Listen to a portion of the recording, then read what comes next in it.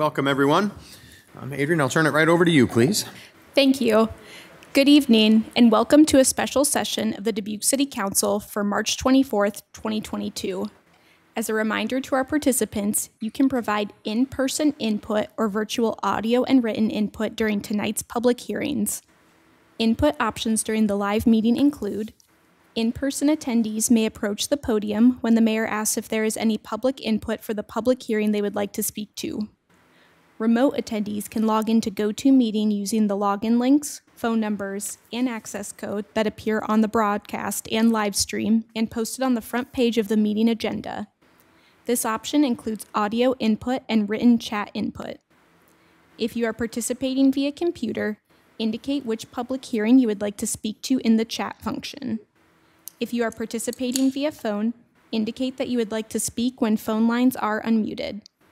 All phone lines will be unmuted during each public hearing, and city staff will determine the speaking order of the participants.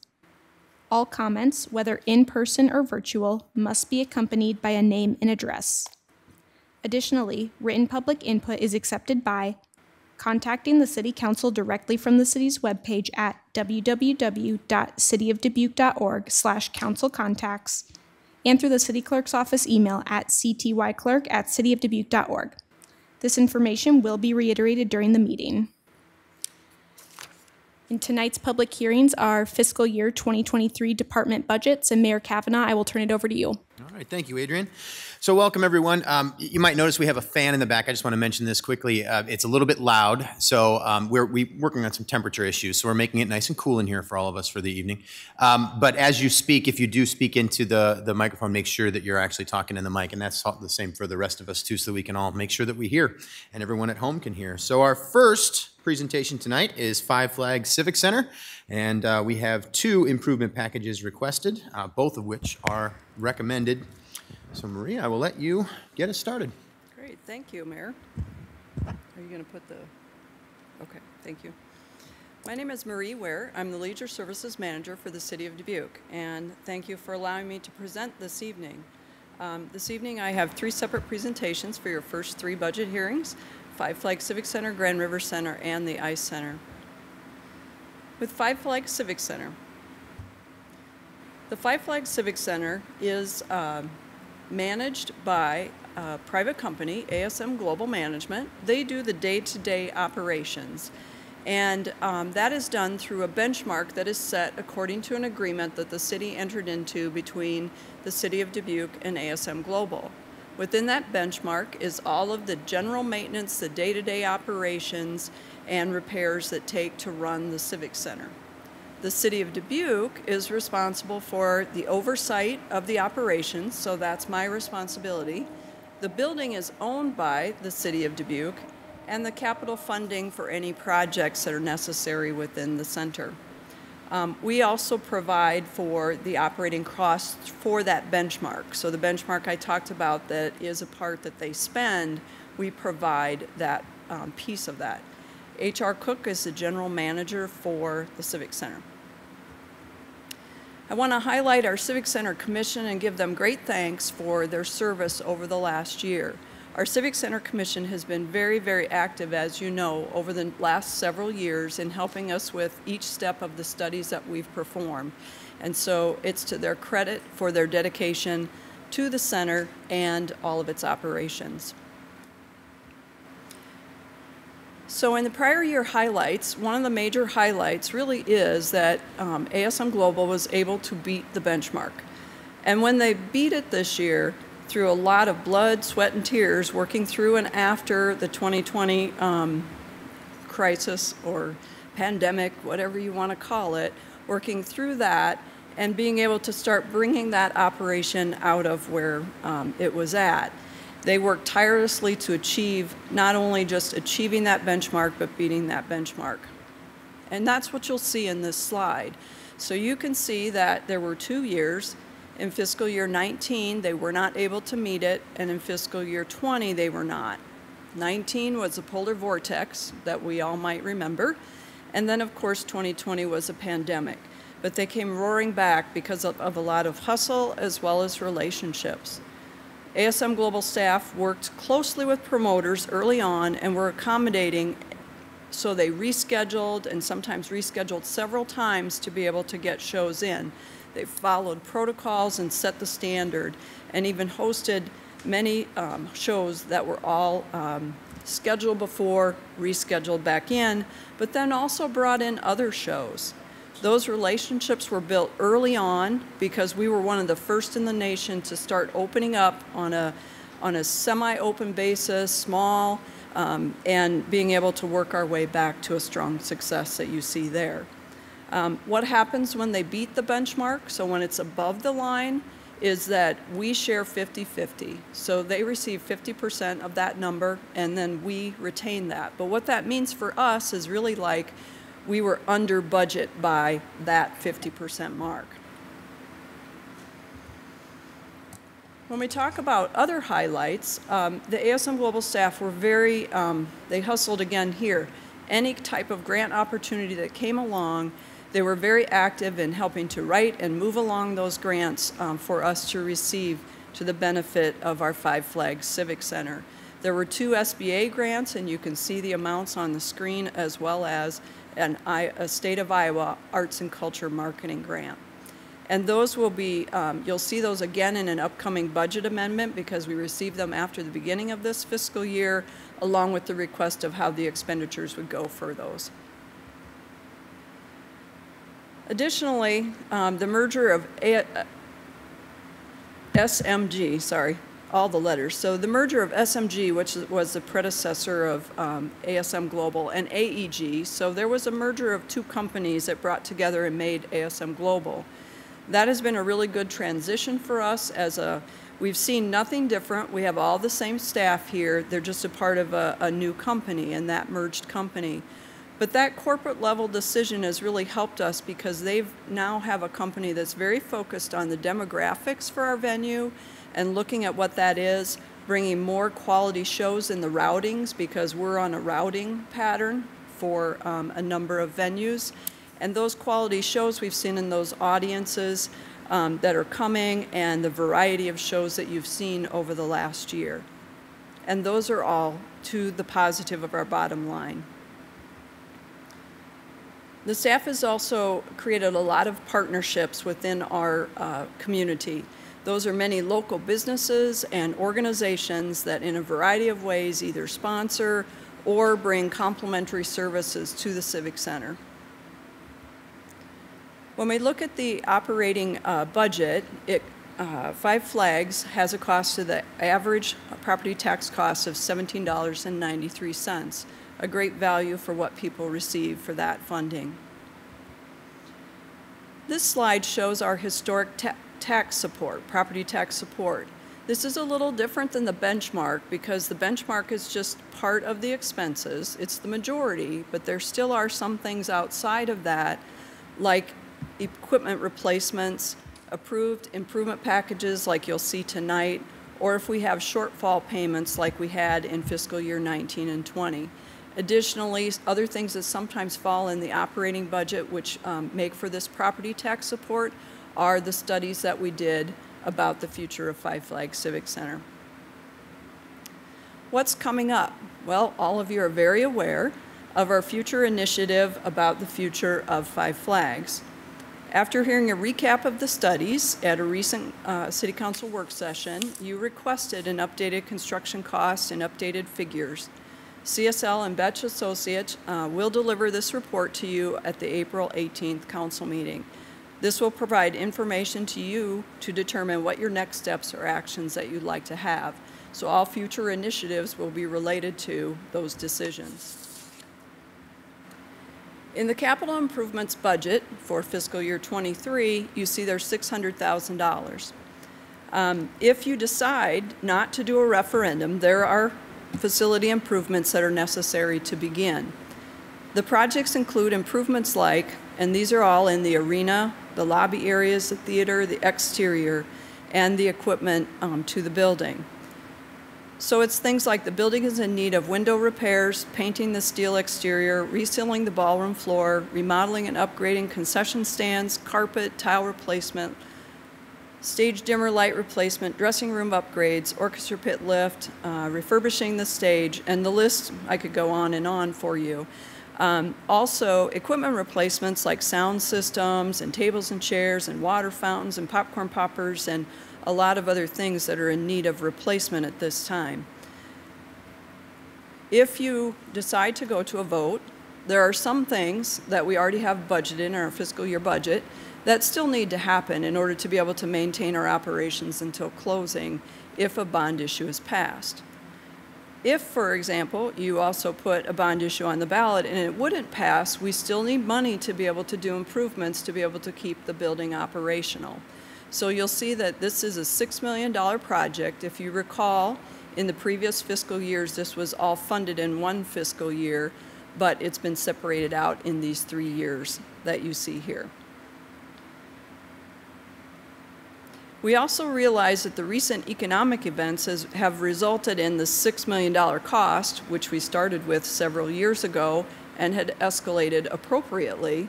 However, no one of us could have figured what the cost escalation is now. And so we would, in fiscal year 24, likely be coming back and adding some money to this $6 million project just because what was $6 million is no longer $6 million.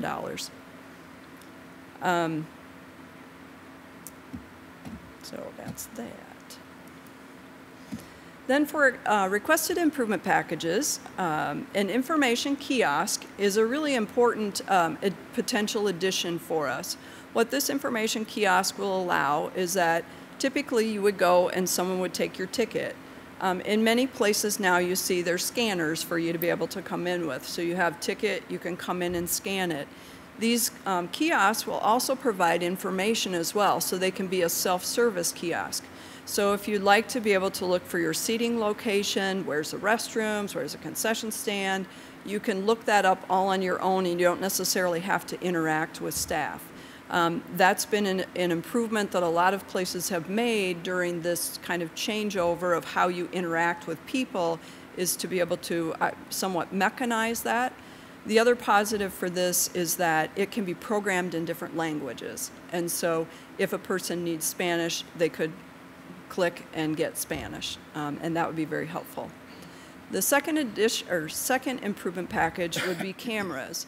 This would be adding cameras to the theater, the Majestic, and the Bijou rooms. So we've done several phases of cameras, and this is a phase to cover these areas that we have not done yet. Our other two capital improvements that are in the budget request relate to the theater plaster restoration. A water leak in the theater caused damage on 2 levels from the front left box seat down to the floor, causing damage to the historic plaster to repair. The damage was under the city's insurance deductible. However, what we did is, if we are going to do that, we also added one other area where we need to make a repair of a pipe that's in a wall. And so if you're going to do historic plaster in one area, let's do it in the same, in that same project. And so that project is here. Additionally, the city's fire escape inspection identified several deficiencies, and these findings, this capital improvement for the fire escape will address those deficiencies. Flags Civic Center has a performance measure, and we're excited to report that in fiscal year 21, they increased by 11% the performing arts programming that was held at the Flags Civic Center. Another piece of success for our center. And with that, I'll answer any questions you might have related to Five Flags. Okay, thank you very much, Marie. So before we open up for public comment first here, I'd like to ask a favor, please. Could someone actually turn that fan down just a notch or two? Thank you very much, HR. I appreciate that. It is a little bit loud to be able to hear everything. I want to make sure that everyone's able to hear, so thank you. Adrian, if we could open for public comment, please. At this time, anyone participating in the meeting in person who would like to discuss this public hearing may approach the podium when the mayor asks if there is any in-person input for this public hearing. For all remote attendees, please enter your name and address in the chat function and state your question, or state your name and address over the phone when the mayor asks if there is any virtual input for this public hearing. Please begin your input by stating your name and address. All right, thank you, Adrian. Do we have any public comment for the Five Flags Civic Center presentation? Anyone virtually? No virtual comments.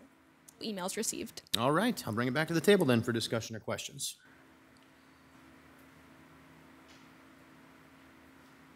Mr. Mayor? Yes, Mr. Resnick. We did quite a bit of extensive talk about this recently and got a lot of good answers. And we're all looking forward to next steps, and I appreciate that you have, if this, then that, if that, then this, and that's the world that you live in. It sounds like a continuation of, COVID times, if that, then this, and that. But, we're all looking, Five Flags is very important to us. I have, of course, a soft spot for the theater, wonderful theater, and you continue to do great work in that. I appreciate the story that you have about how we've really come back, and with our the great management and a lot of our Dubuque citizens who work there have really brought it back. And I appreciate the citizens going down there and supporting our theater. And so again, thank you, HR, and thanks to citizens to bring us back and for live entertainment. We're ready. Thank you, Mr. Mayor. Thank you, Mr. Resnick. Well, I don't have any other questions yet. We've talked a lot about this already, so a lot of questions answered, but thank you for the great work. I mean, this is something we should really be proud of. I know we're talking about some major changes potentially coming our way, but the fact that we have so much that gets accomplished at Five Flags is just something to be very proud of, so thank you for everyone who's a part of that. All right. Well then, with that, we will move on to our next public hearing, and I think you're just going to put one slide up on the screen there. Okay, so Grand River Center is our next one. We have one improvement package requested, and that improvement package is recommended. Thank you, Mayor. Again, my name is Marie Ware. I'm the Leisure Services Manager for the City of Dubuque, and I'm pleased to talk again tonight about our Grand River Center, a source of great pride for our community. Grand River Center and Five Flags are operated just a little differently. They're both with management companies. However, the arrangement, the agreement with each is different. So with the Grand River Center, for the first time this year, we have actually put part of my time, a portion of my salary within this budget, because I do spend quite a bit of time with it. So that is one of the pieces that also, I've always had the oversight, but now we're actually putting the financial part in there as well. The City of Dubuque does provide that oversight. We do own the Grand River Center building, that is ours, and we do the capital improvements funding there as well.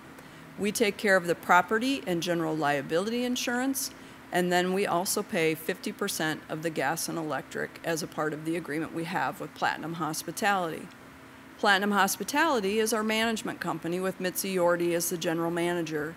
They take care of the day-to-day operations. They pay the other 50% of gas and electric.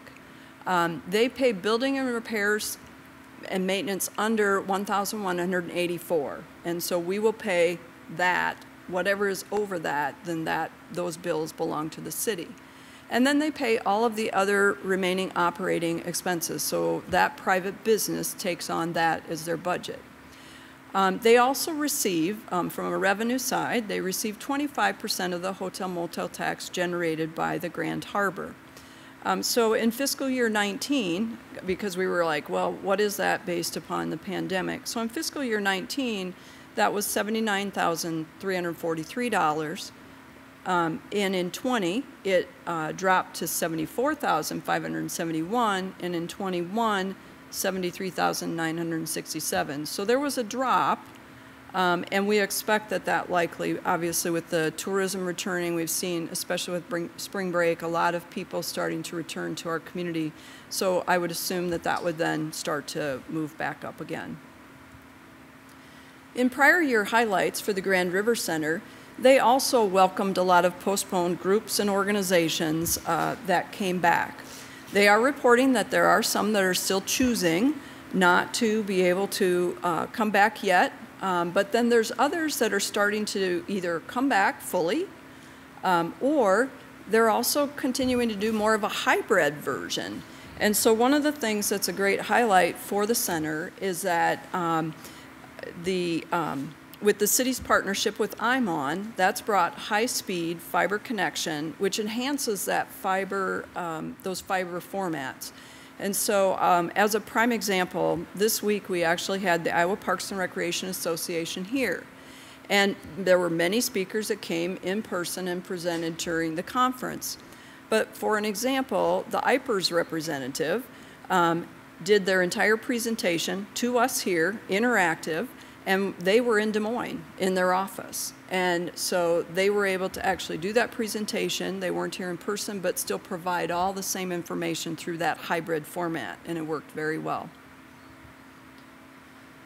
As we look at future initiatives for Grand River Center, in 2023, Grand River Center will be 20 years old. For many people, it still looks new, they feel like it's new, but really in 2023, we hit 20 years. What that means is there's a lot of different, and what you see is there's a number of different assessments that we're talking about. So at the 20 to 25 year mark, it's kind of the time for a replacement cycle on many of the mechanical systems for the building. And so the market study and facility assessment is to look at two different items. So to be able to really look at those mechanicals and say, okay, what do we have, help for us to be able to budget for the future, and knowing what the appropriate amounts are and lifespan of some of our major mechanical systems. The assessment will include system upgrades, replacements. They'll also look in another part of it at the, like, are there things necessary that we haven't updated? The city's been really good, and you've been really good of allocating funding so that people comment all the time about how nice it looks. It always looks very brand new, the new carpets, some new paint jobs that we do. So all of that is the cosmetic side. But there's the other side of it where we haven't done the bathrooms, and so is it time to look at that? Have things changed in the way that bathroom facilities are handled? Also in the back of house, which is obviously the kitchen areas and the custodial areas and some of those, are there improvements that need to be made to some of those? And then also looking from a market study perspective as what are the other competing facilities doing? What are the things that maybe we need to do? We've done some of the upgrades with wireless systems and things like that, but maybe there's other things that are coming out of, you know, the hybrid or that may continue on that make it that we should think about investing in some of those things. We'll also have a management and operations assessment, and this assessment is really to just look at how we've been doing with our management and operations, how we look to the future of what that should look like for us. The business has changed quite a bit in the last 20 years. There's still the standards, but like what is the mix between all of the different groups and groups and events that are held there. So being able to look at what's the best value for the guests, what about capacities, all those kinds of things will be looked at during that piece of a study. And then the City Council also, because of your priority on Grand River Center operations, the former two studies, as well as we'll be looking to do an RFP for management services and open it up so that Platinum Hospitality will still be able to put in a proposal and be a part of the active part of that process, but if there's any others that are interested potentially in doing that, so that we can make sure we have the most competitive environment for our citizens for the operations of the center. And also in the future, we'll continue to look at building the business back up at Grand River Center. Some of the, as I said, some of the associations are not still doing the in-person.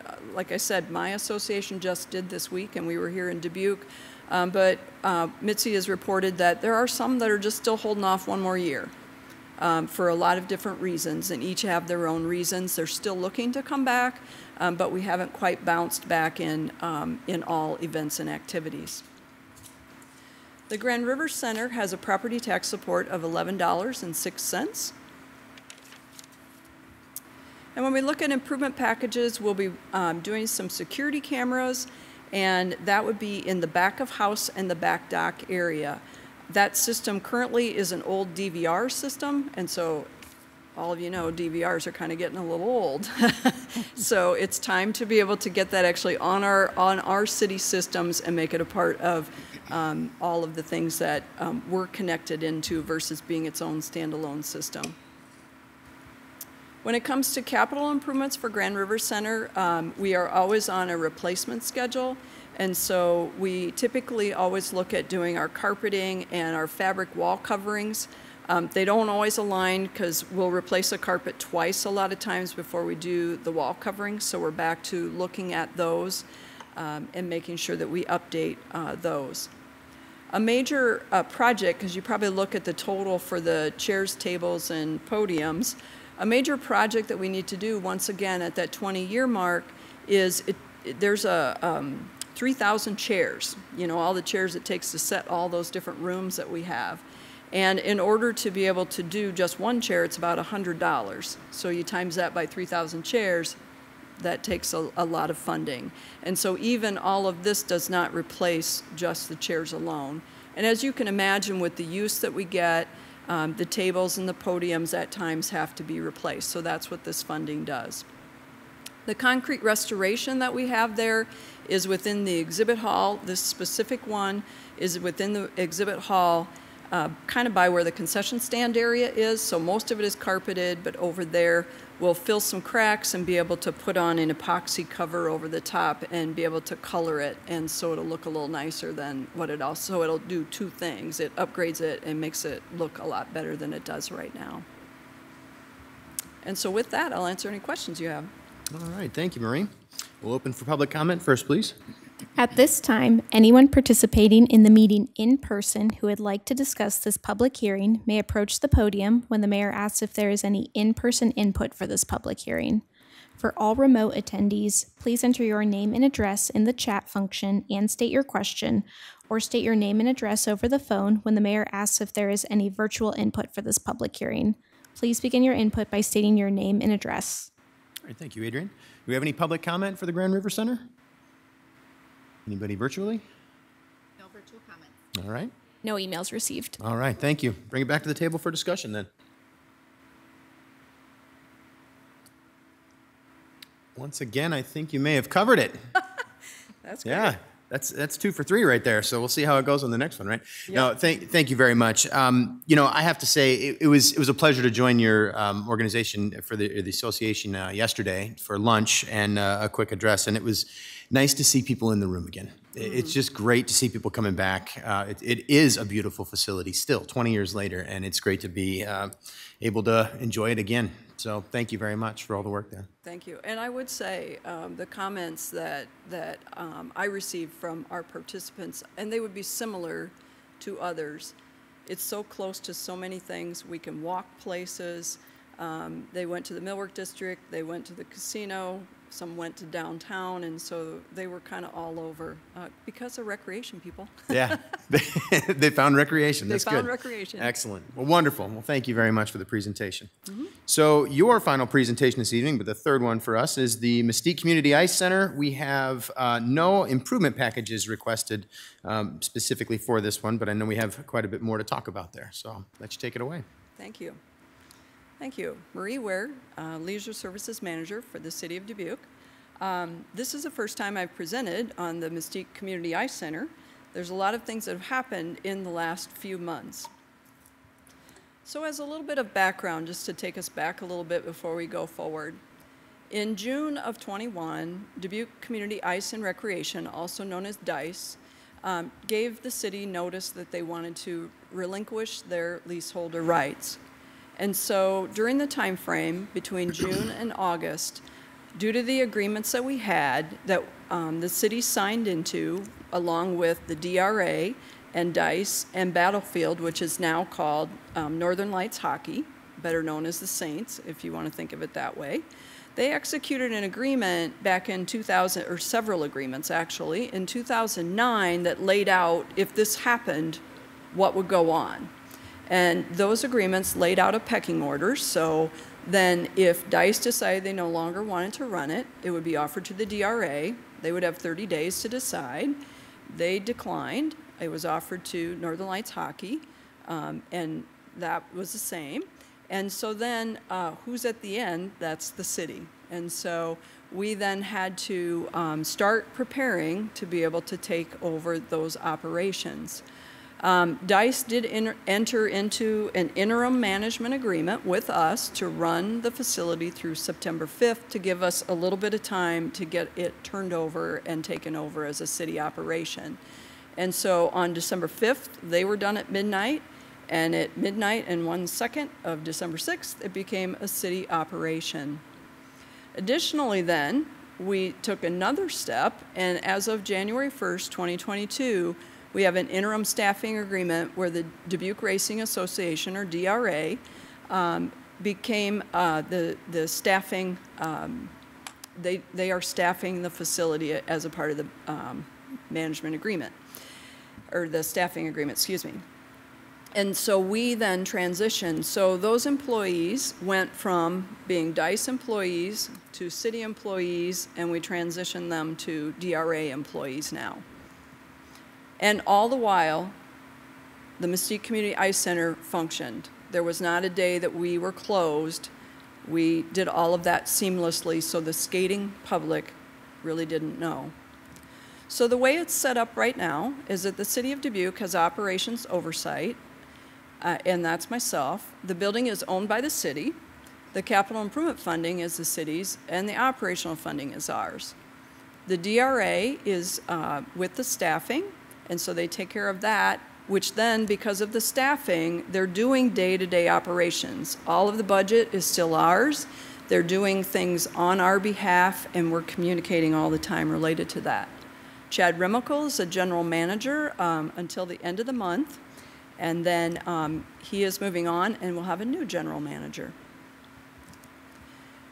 So I had to really give kudos, and I think this is really important if you, in this short period of time, in order to do what we did, to be able to take over a facility and make sure that everyone could keep skating and that there was no disruption of service, it took a lot of people.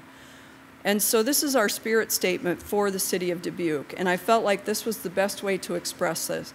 It took teamwork on a whole lot of different levels in order to move this mountain. And so the DICE staff, the staff that we then moved over with Chad in that leadership position became those city employees. Didn't miss a beat, they worked with us really well. It wasn't, you know, they transitioned over and they just kept doing their job. They were getting a paycheck and all this from somebody else, but they just kept doing what needed to be done in the facility.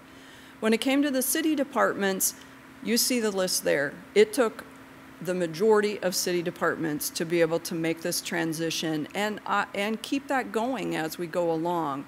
And so I was working with people in every department that you see listed there and saying, okay, how can we do this? We need to get this done. We need this permit. We need this inspection.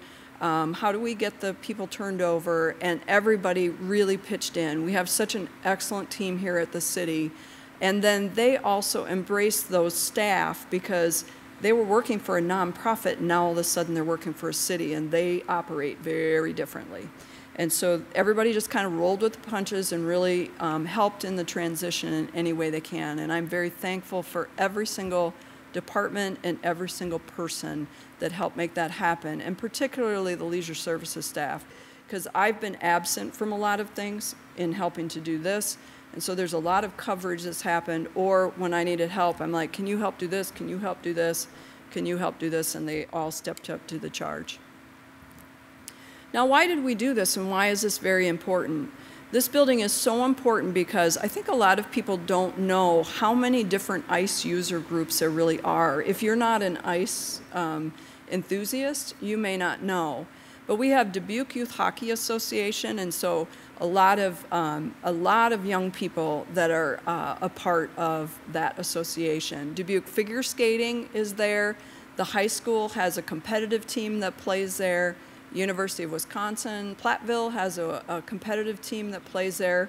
There's two that are on the other end of the spectrum here with the Fossils and the Senior Saints that also skate there.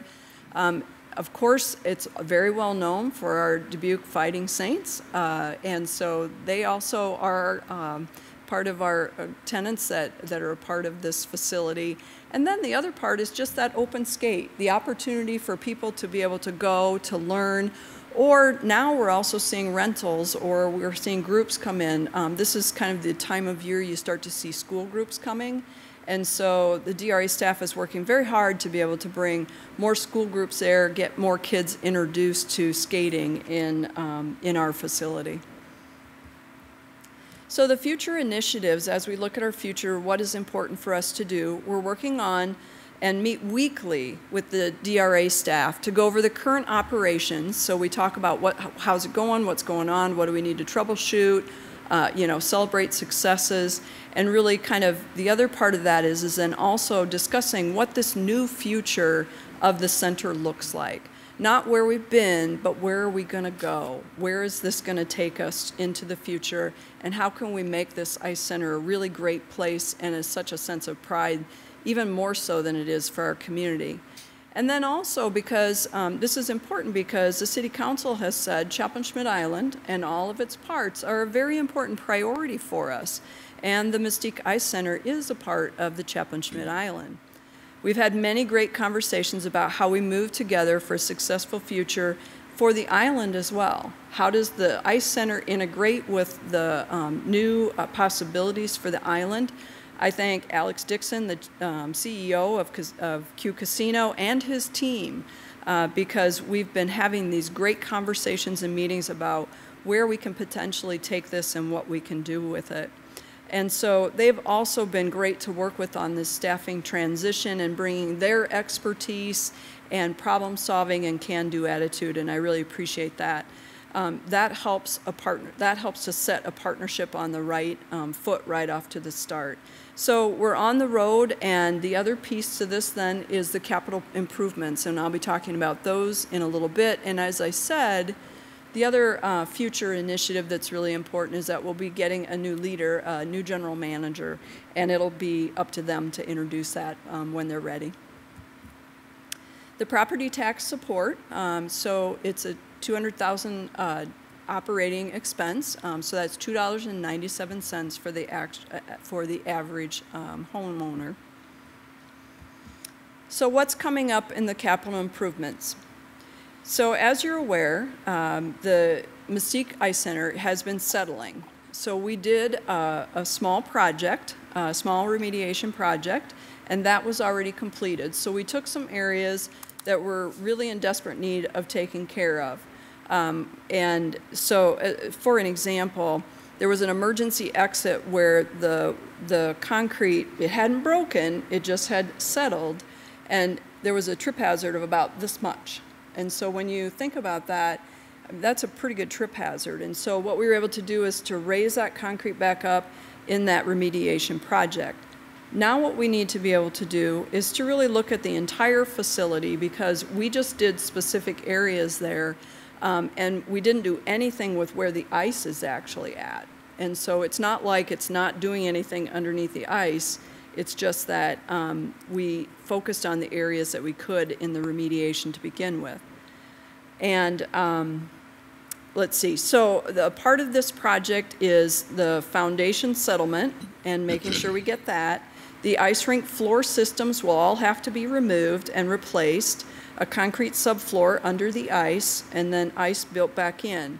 There's dasher boards that go around the facility, and so those would be removed and replaced because as this settlement happens, there's this bending, obviously, that happens, so not everything is going to be square as we kind of take it out, and if you try and put together, again, something that's not real square, it's just not going to work real well.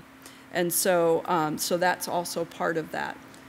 The time frame for this is a very quick turnaround. What we want to be able to do, and it's very important in order to keep typically they skate all year long, but we're taking the lesser used time in order to be able to do the facility closure. So our bidding processes, what you'll see is at your next council meeting, you'll see those bidding processes start and work their way through during the time frame there between April 4th and May 16th.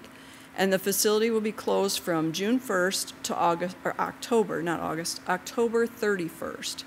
And so that will create a little bit of a delay in what usually is the beginning of the season. They'll have to play out at other locations for their games. They'll play away games a lot of times, and there may be some ice rentals that some of the groups have to do over the summer for things that they might have done typically. So in other improvements that are also recommended as a part of the CIP, a generator can perform several functions.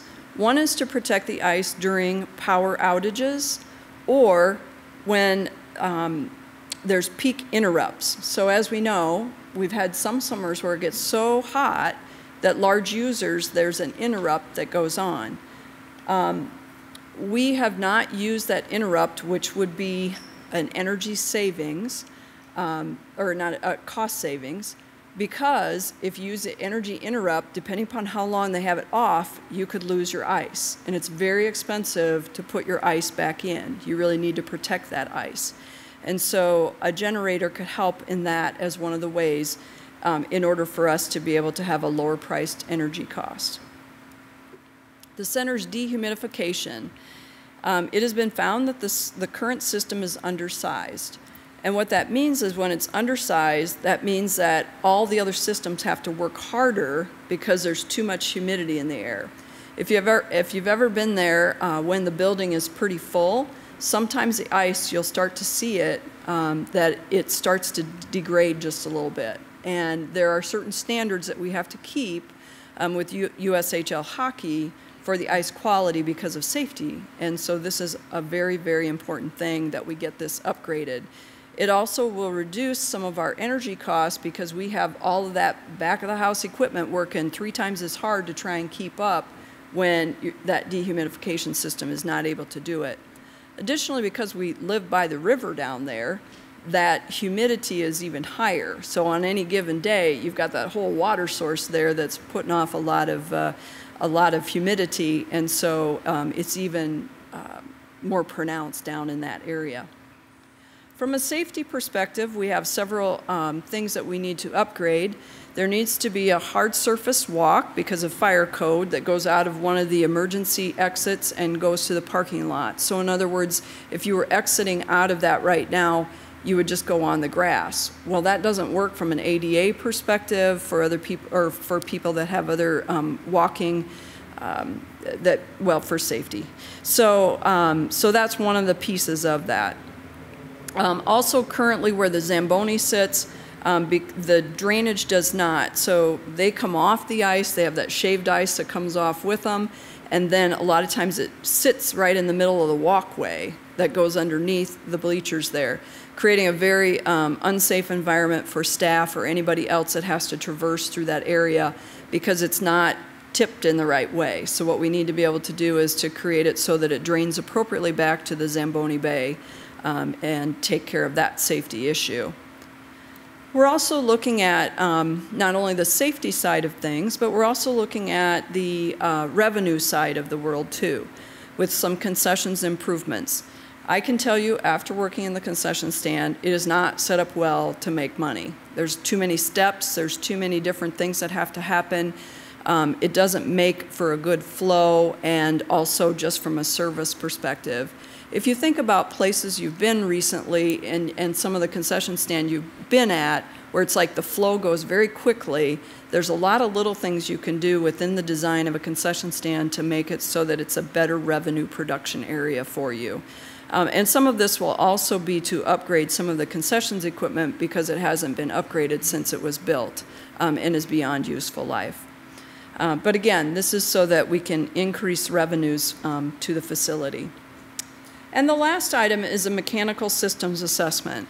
So the facility is 11 years old, and again, it's that time to really look at those mechanical systems and be able to look at the life cycles, the replacements, how are they, how have they done, and that will help us to be able to budget better for the future of what our replacements are for the Ice Center, since we have not been running it.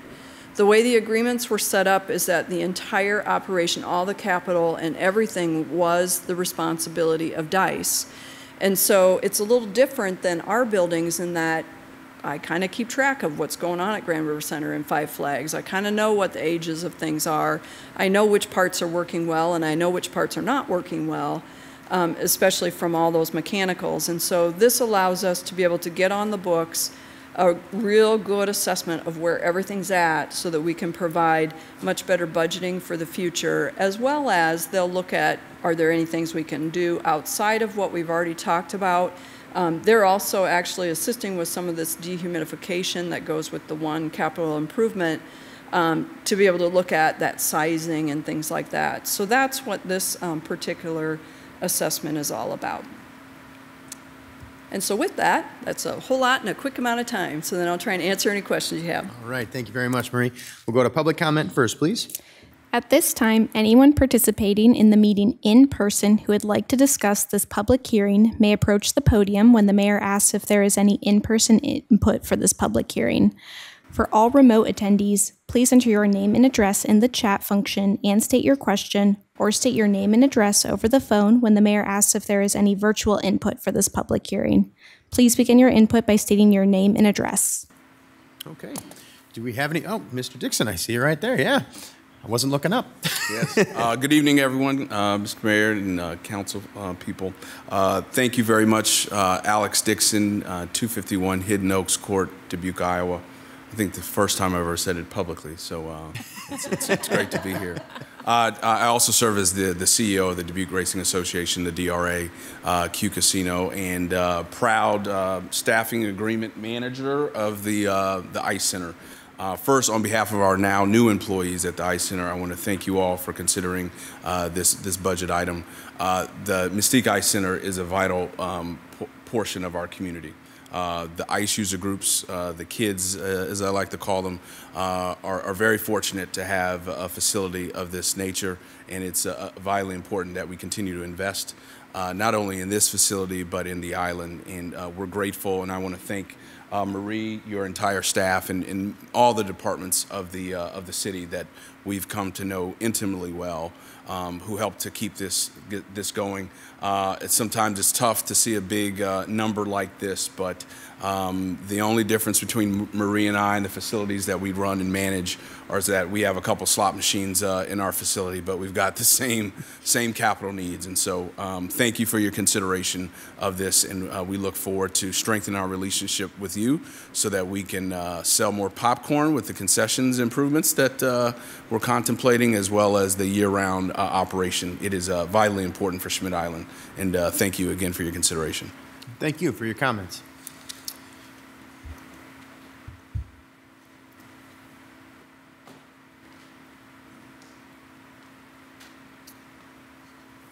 Good evening, Council. My name is Beth Remical. I live at 16888 Cherrywood Hills, and I definitely want to commend Marie and her staff.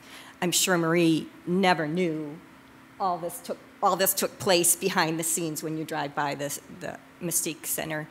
I'm actually a third-generation skater. I started skating at Floor Park and warmed up in the Red Barn. My children are involved in skating, and yes, Chad is my son, and my daughter is the president of youth hockey. I've coached, I've been on the board, I've been at the rink a long time. Five Flags, I actually helped build the rink, the Mystique rink. I was down there one summer every day after work, put bleachers together, put all the piping under the ground. So it's very disheartening for me to see this awful number that we have to spend to put this rink back together. We fundraised, and we had, all the money we needed to build a rink when I was fundraising for 20 years. We had planned to build a rink that was self-sufficient, 500 seats. Obviously, that morphed into what we have today. Definitely a much better product than what our little youth hockey would have managed. But again, I'm fully supporting this horrible big number that we have to have, but it's very well worth the community's contribution to, we've had tournaments, those people come, They spend money at the hotels. They spend money at restaurants. So again, thank you, council, for consideration of this big ticket item. Thank you, Ms. Remickle, for your comments. Any other public comments here in chambers? How about virtually? No virtual comments. Okay. Adrian? There has been written input received. I'm just going to name off the individuals and their addresses if they have provided it. Shelby White, 15402 Woodvale Court. Brian Ellers, 3025 North Grandview. Linda Zick, 1620 South Grandview. Tasha Lippold, 2545 Willowbrook Drive.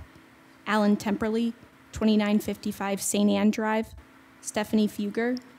Allison White, 1800 Admiral Sheehy Drive. Corey Meehan, 2523 Broadway Street. Cody Nemmers. Sarah Beveau, 3150 Hales Mill Road. Angela Poles, 3559 Eclipse Circle. Janin Steffs. Tyler, no last name provided, 2715 Windsor Ave. Lisa Moore, and Sarah Hill, 200275 Cruise Lane. All of this input has been included with the agenda item. All right. Thank you, Adrian.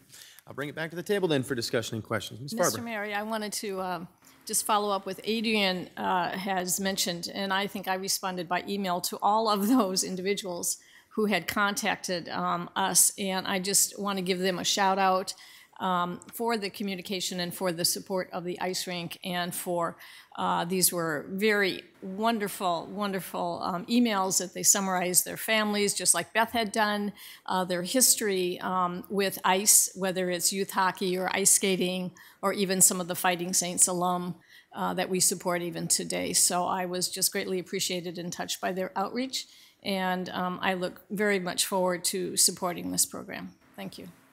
Thank you. Mr. Mayor. Mr. Jones, yeah. I have to apologize. Excuse me. I have to apologize to some of the people that communicated with us yesterday. I couldn't keep up. Had to prep for a budget hearing last night. Had to prep for a budget hearing tonight. Had to go to work. Had to do the other things of life. And I pride myself in trying to answer City of Dubuque emails, particularly when I agree with the person who's writing, and they were numerous. I've not seen a constituency come forward in support of a city project like this in a long, long time. So that was pretty neat. And of course we have to fix it. I don't like how we ended up owning and operating it. I love that the DRA has stepped up to help. I love that we're gonna have some enhancements and make it a better place for the island. But of course we have to fix it. You don't take a facility like that and just let it crumble into disuse. That's not who we are or what we are. So I support that, and I apologize to the folks that I didn't get back to and thank for their correspondence yesterday. Thank you. Mr. Sprank. Thank you, Mr. Mayor. And Marie, thank you. I feel like your shoulders aren't big enough for all the things that we keep giving to you, so thank you.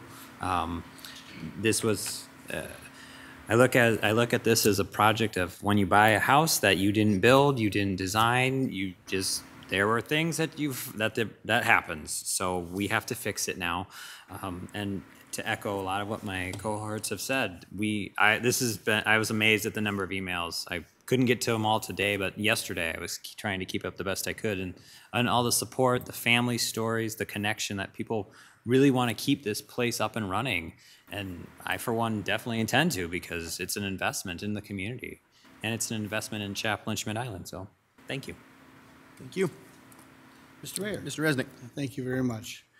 So there's a lot of support, obviously, for a year-round operation at ICE, and there's a lot of support out there for a four-season athletic facility, too. They wish they could have that. We live in Dubuque, Iowa, hot summers and cold winters, and yet people want to be active for, all four seasons. I appreciate that.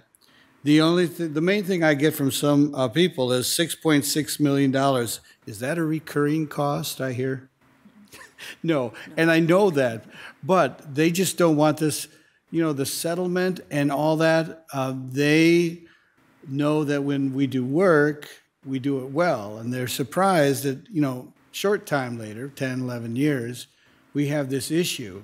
And of course we have to fix it, but we sure don't want to fix it again. So could you tell us what steps are being taken to to say that, well, we're fixing it and we're fixing it right. We're not going to need to do this again for a long time.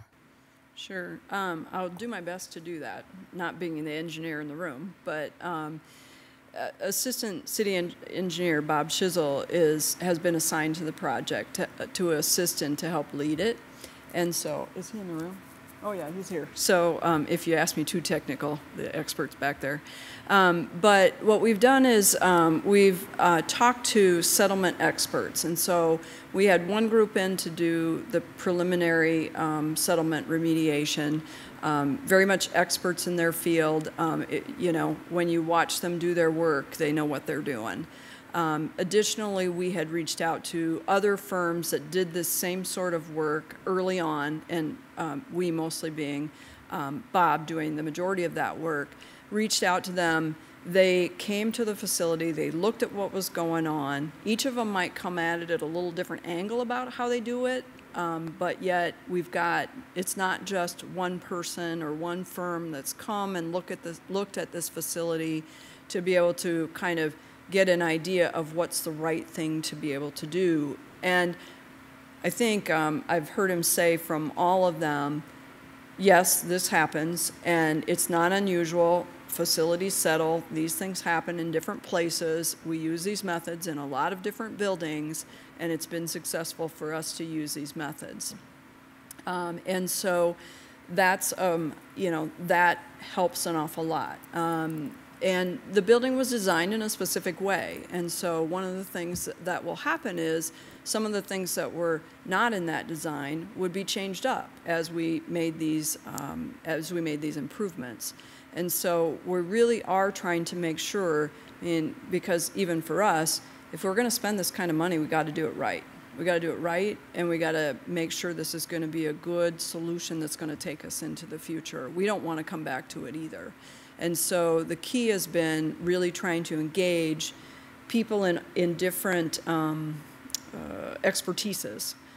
So like I said, when we're talking about the settlement, we've got people that are engaged in that.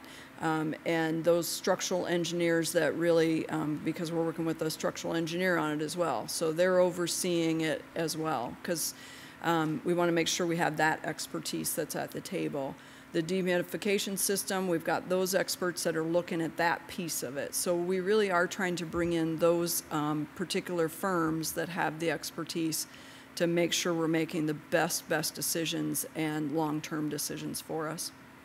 Thank you. And, you know, sometimes when like the parking garage goes bad or there's other things that we can name, we can say that is responsible, that company is responsible, and they kick in for the repair. And I guess there was a frustration. It's like, well, the citizens of Dubuque aren't responsible for that, whatever happened there. Why are we paying?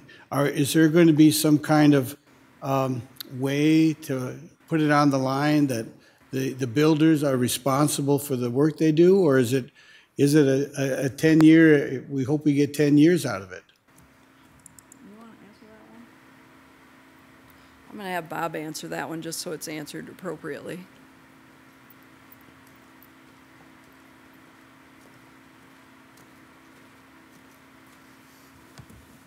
Good evening. Assistant City Engineer Bob Shizzle. And I'd like to reiterate that the settlement remediation approach that we're taking will be a permanent fix.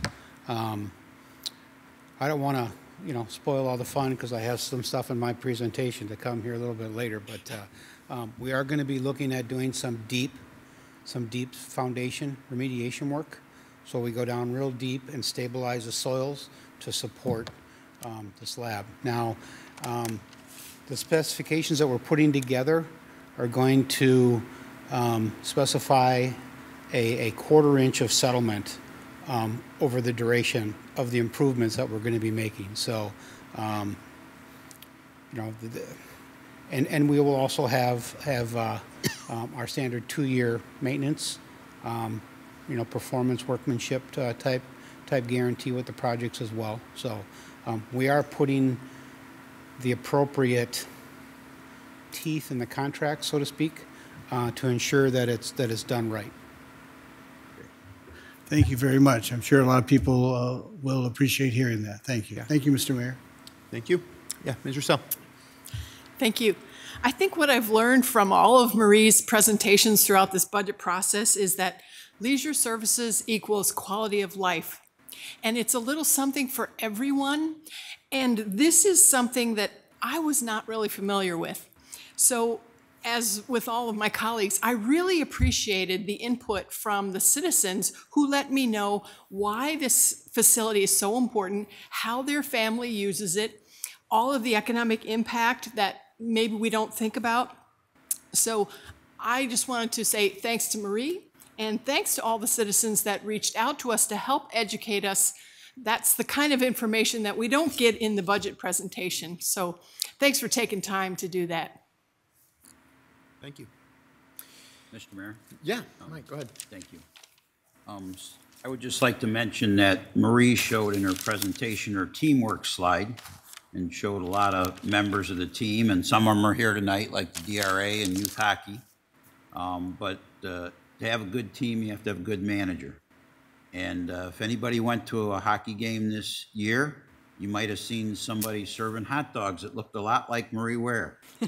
And so Marie Ware did everything she possibly could to make this thing work this year, and I'm confident she's doing everything she can do now to get us through this next stage and make it continue to work. But it was a surprise project for her, but she stepped right up. Yeah. Thank you, Mike, and thank you, Marie. You know, people who know me for a long time know that I actually come from a hockey family, you know, so I actually, you know, hockey's sort of a part of what I think Dubuque is in a lot of ways. And that's a lot of the message that we got from a lot of the people who are sending us messages today, and I really appreciate that. And I especially appreciated some of the things they said about other people who come from outside of Dubuque to play hockey or use the ice here in Dubuque. Just talk about how great the Mystique is and how wonderful it is of a place to be able to visit. But that's actually not the reason that I want to support this, because, you know, hockey is really important to Dubuque. The ice is really important for us to have here, for the families and the quality of life of people who are living right here. But in so many ways, and this is something I really want to drive home with people, this is very similar to the Five Flags discussion. This is an economic development driver in the same way that Five Flags is. When you talk about hockey, you don't just talk about the game, you talk about what goes on before the game. People go out to eat, they come from out of town, they use the restaurants here, some of them stay here, a lot of them after the game will go over to the Q, they use the amenities on Schmidt Island and other places within the city. And that's just talking about things like the Fighting Saints games. Now when you talk about youth hockey, you talk about tournaments, you talk about families coming in. There are many, many people that are coming to Dubuque just for this purpose. It's an absolute investment that we must make to be able to keep it shiny and new as we can. And what I'm hearing from you is that this is going to be an incredible upgrade in many ways to what we've already been used to. I do have a question, because I think it's an important one to ask too about, you know, this is a new line for us, a new expense line to have to deal with. As far as funding streams go, do we have opportunities ahead of us to be able to access grant dollars and things like that to be able to help to fund this? It's a big number. It's hard to swallow. It's a new number for us to have to deal with. Are there ways that we're going to be able to work with this in the ways that we've worked with other big projects before? Currently, to my knowledge, there's not like a grant funding source that would be able to do this part. If we were building it new, then community attractions and tourism. But when you're doing kind of this fixed problems approach, that's not something that grant funding sources really look at very kindly. So now, if there's other things in our future, potentially at the Ice Center, we'll always, as you know, as a staff, we will always be on the hunt. So if there's ever something out there to sniff out, actually, I was speaking with Terry Goodman just this afternoon about would this or this work for the island, would this or this potentially, and so we're always in those conversations looking for what might meet our new needs. So the Ice Center itself and this current project, I don't see that there's anything out there. If there is, we'll find it, but mostly because it's a repair job versus some new amenity that or an add-on or anything like that. But we will continue to look for anything that relates to it or the entire island or connecting to the island. We're already looking at that because of the priority that you've placed on it. We're already having those conversations and looking at what else is there to be able to help us achieve the goals that we want to achieve, your goals. Yeah, great. So this really does fit into the category of just, it's an important investment of our tax dollars to have to do this for the community. Yes. Okay, all right, Yes. wonderful. Well, thank you for that information. Any other thoughts or discussion? All right then. Well, thank you very much for your presentations tonight, Marie. We really appreciate all the information. Thank you. So we will switch over now to transportation services. So we'll let that group get set up and then we'll get rolling.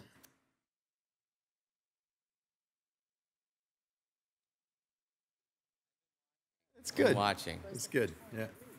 Oh, we're glad to have you. Randa? All right. Rolling on our next one here. So we have transportation services. We have 3 improvement packages requested, all of which are recommended. So Ryan, welcome, and we'll let you get started. Thank you very much, Mr. Mayor, City Council, City Manager. I'm Ryan Nucky, the Director of Transportation Services. Tonight I have the honor of going through the 2023 budget presentation for transportation services, which includes the Jewel Transit and our parking division. Figure out how to run this. Our mission statement is very clear. We want to provide transit and parking services in the city of Dubuque for citizens and visitors, connecting people to the employment, services, school, and recreation that are safe, accessible, consistent, and professional. And I will touch on most all of those topics tonight. I'm very fortunate. I stepped into a very, very solid team. Our Transportation Services Department, we have 53.21 full-time equivalents. That is 22 full-time employees and 56 part-time employees. I am the new Director of Transportation Services. I'm very fortunate to have Russ Steckline as the Operations Supervisor for Parking. Jody Johnson is back as Operations Supervisor for Transit, and Jake Ironside is our Transportation Analyst. I do agree with the Fire Chief the other night that this should be flipped over because it's our job as the department to support our team members so that they can support the community. We will touch on full-time employees later throughout the slides. You will note that we do have a Transportation Advisory Board that we report through. This board is made up of members from the city of Dubuque, Iowa. This board helps us with things that they're hearing on the street, things that they see that we could improve, and on our side, we are reporting any FTA changes to this board, along with our numbers that we are currently running.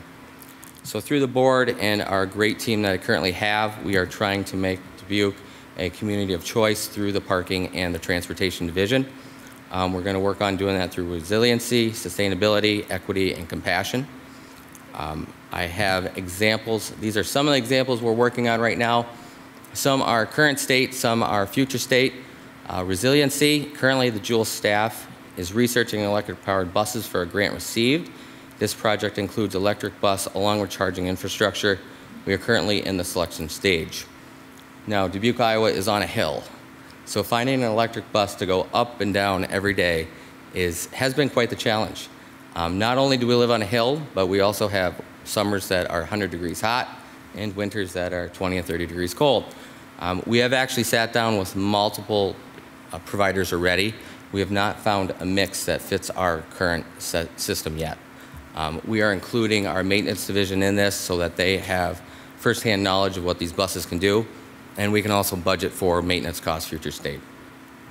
Sustainability, the Jewel is collaborating with other departments on increasing ridership without increasing fleet size and costs. Equity, with the new infrastructure bill approved, the Jewel is looking for options on how to make our bus terminals and stops user-friendly for the visually impaired. ADA technology has improved to enhance the experience for all visually impaired ADA riders.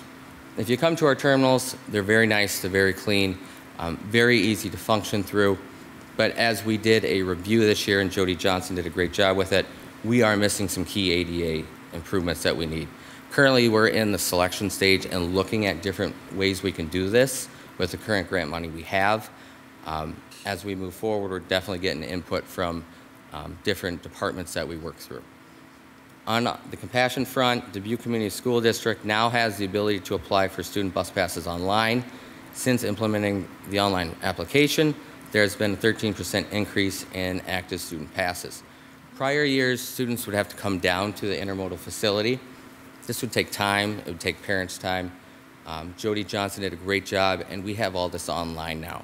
So the school systems can go online, provide that the students are active students in the school, and then with that, we'll process their application to get the students on the buses. Fiscal year 2022 highlights. We did issue the RFP for smart parking. We have continual operations during the COVID-19 pandemic. Student school bus passes application process is now online.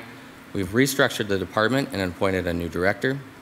Implemented new Jewel Smart Pass system, fare collection, which is our Gen Fare system, which we have on all of our buses right now. We purchased and we have future delivery of 5 new Gillig heavy-duty buses, which we're hoping will be here starting in May to June.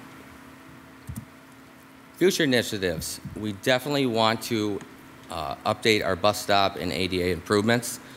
Bus stop shelters and stop lighted benches to be added. We definitely want to be integrating the electric buses like we discussed into our fleet. Again, we're in the selection phase right now. Very excited about it.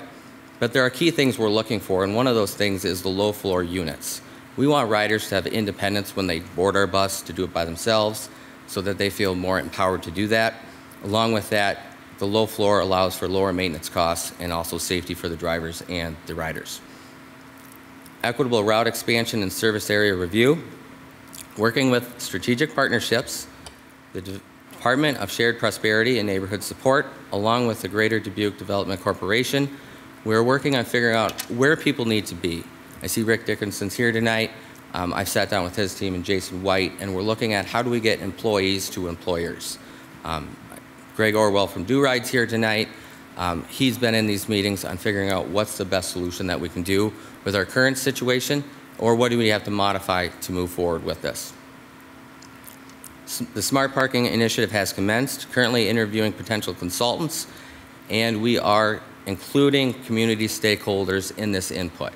We are making sure that we're getting input back from some of our bigger stakeholders in this so that their questions are getting answered as we go about this selection process.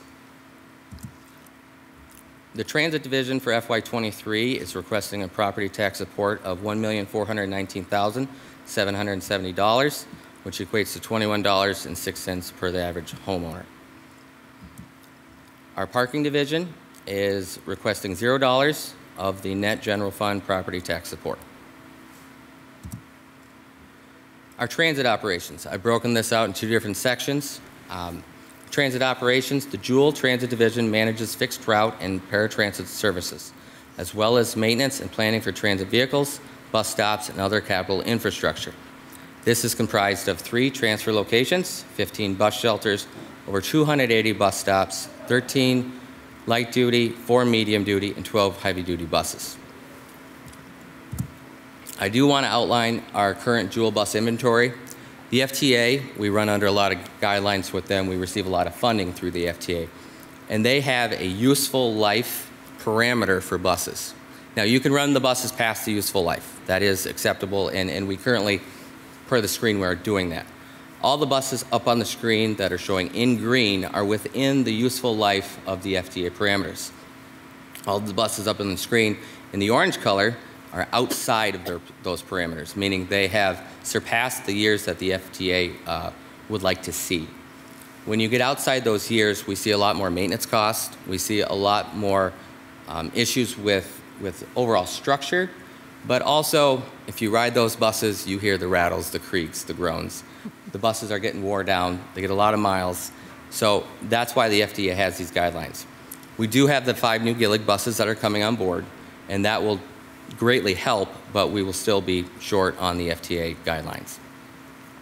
So the buses, the members, our transit board, and our team also partner with a lot of Dubuque sponsors, and we also have a lot of partnerships throughout Dubuque.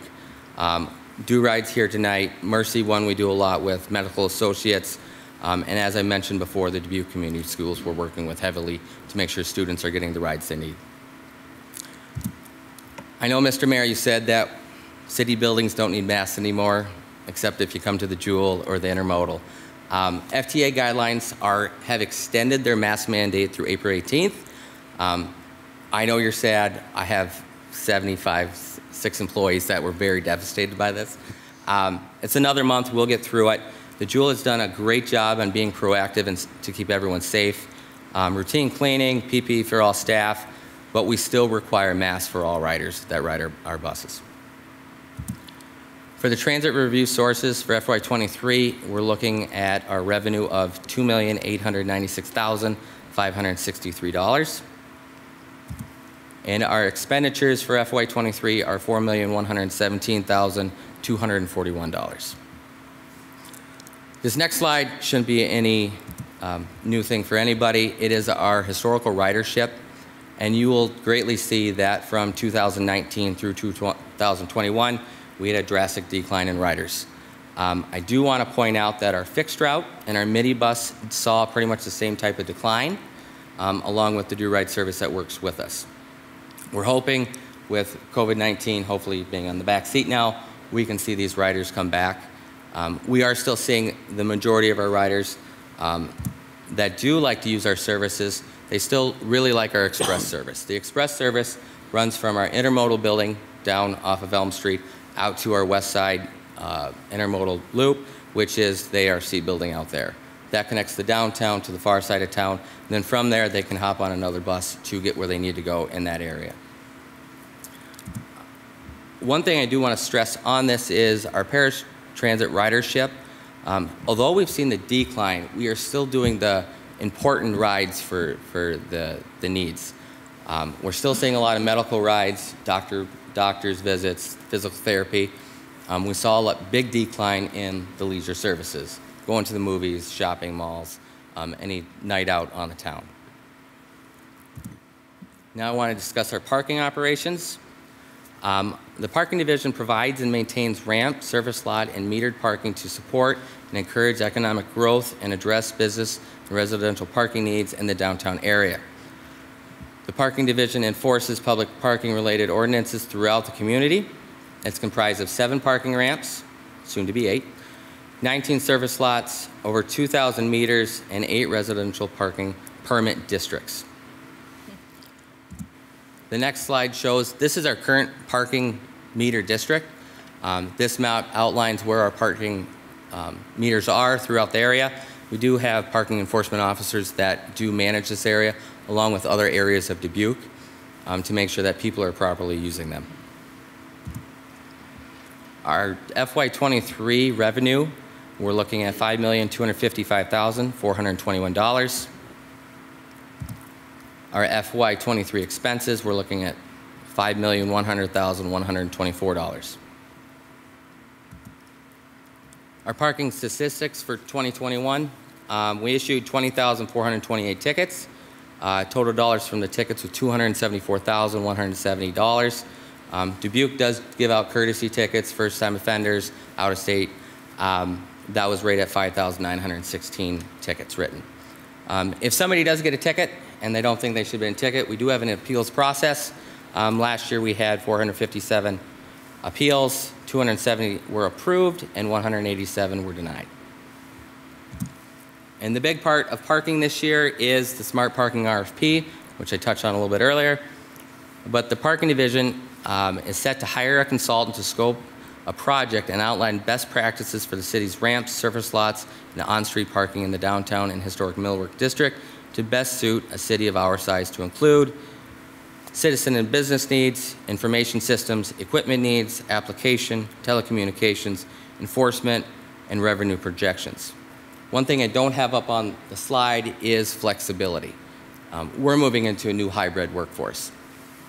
We have businesses that are back, but they're only back 2, 3, 4 days out of the week. It's not the normal 9 to 5, 5 days a week that we've seen before. So when this consultant comes in, we're definitely going to be reaching out to our stakeholders in the community, the citizens in the community, to get their input on what they need for this town. We definitely want to make sure we're reaching out and getting references on these systems to move forward and to have an equitable community. We are asking for 3 improvement requests. Mr. Mayor, on Monday night, I was here for that one too. You did say we need to be ready for the infrastructure plan. Our first improvement request would be $35,000 for a consultant service for our grant writing process. We've been working with Terry Goodman already. FTA has already released a low-no grant that we want to be part of. It is due May 31st, and Terry, my team, have sat down with Andy Seth, to outline what is needed for that. Our second improvement process is, like I stated before, we have 22 full-time, 56 part-time. We would like to have 4 full-time employee bus operators be in addition. It's a reoccurring cost of $34,440, but that's to bring 4 full-time positions on. We would be reducing down the time slots for 15 part-time employees. And at the bottom, we have a non-reoccurring cost of $5,000 to support Do-Ride for the increased funding for operations due to COVID-19. For our transit division, our FY23 capital improvement projects, we're asking for $383,182 for transit vehicle replacement. You saw in the earlier slides, we're outside FTA on their useful vehicle timelines.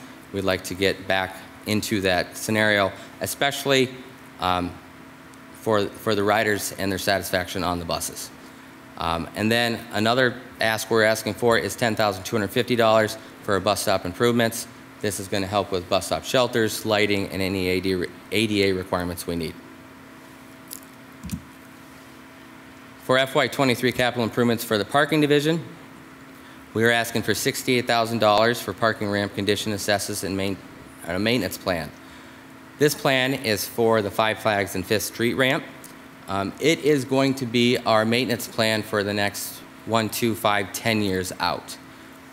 We want to make sure that we have the correct maintenance built in for these facilities so that these facilities stay maintained and we don't have major emergency funds needed. We have $2,348,822 for the new downtown parking ramp.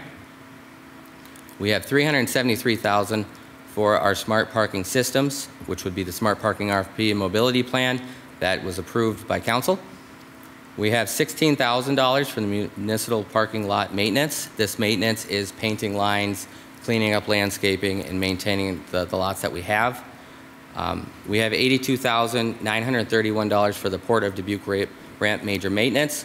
This is the ramp, the Diamond Joe ramp, most people call it as. As this maintenance goes on, most of these bills all get transferred to the Diamond Joe and they reimburse us for them. And then we have $245,000 for parking ramp major maintenance for the Iowa Street and the Locust Street ramps that was assessed during the last assessment that they were done. Performance measures. Growing up, I was not a fan of Facebook. Now I love Facebook. We are pushing Facebook. We are trying to get all riders onto Facebook. The big push for that is not only can we communicate quick and efficiently with them if there's a down bus or a delayed bus, but especially in the wintertime when we have storms coming through, if we need to shorten schedules or change schedules, we're able to communicate that way also. And the other thing we look for is on the transit side, we want to make sure that our buses are where people are. So we try to make sure that we're within school distances, we're within where people live that are using our buses. And the big push at the end is we want our ridership to go back up. Like I said, FY21, we're at 317,000. We really want to push that to the 390 to 400,000 mark this year. And community involvement will definitely be a big role in that. Transportation Services Department, for the parking side, we don't like to give out parking tickets, but it happens. It's our job to maintain, to make sure people are using it correctly. My major one that I make sure the PEOs are watching is the disabled parking spaces. Our officers really like to give those tickets to people that don't need to be in those locations. So we really enforce that, hey, if you're not seeing that hang tag, if you're not seeing that license plate, make sure we're taking care of that so the people that do need those spots are involved and can get in there. All of these measures are done through performance. And our big thing is we want frequency of service. Our buses have to run so people get to work on time or get to where they need to go. Reliability of service, newer buses, less breakdown, less problems. newer facilities, less issues with on the parking side, and efficiency of service. And that's done, efficiency is done through the team that we have. And not only through the team we have, but I can't say enough for me being here 5 months and seeing the partnerships that we already have throughout the city of Dubuque. I can't say enough to Public Works for not only maintaining our buses, but keeping the roads clean. Marie Ware and Leisure Services do such a nice job of keeping this community looking so nice. Steve Sampson Brown and the engineering team, a lot of our CIPs in here were put together with him and his knowledge on the engineering side. And also, Chief Jansen was here the other night and talked about de-escalation training. We actually had the police department come in, did 2 rounds of de-escalation training for our team. I had multiple drivers come up and say how helpful that was. This was a great presentation. They didn't talk at us, they talked with us. And we definitely saw a lot of involvement between the drivers and their presenter for that. I know they're on the phone, the finance team, Jenny and Jason and Robin, but also my team, Russ Steckline, Jody Johnson, and Jake Ironside. And with that, I am here to take any questions. All right, thank you very much, Ryan. We'll open for public comment first, please. At this time, anyone participating in the meeting in person who would like to discuss this public hearing may approach the podium when the mayor asks if there is any in-person input for this public hearing.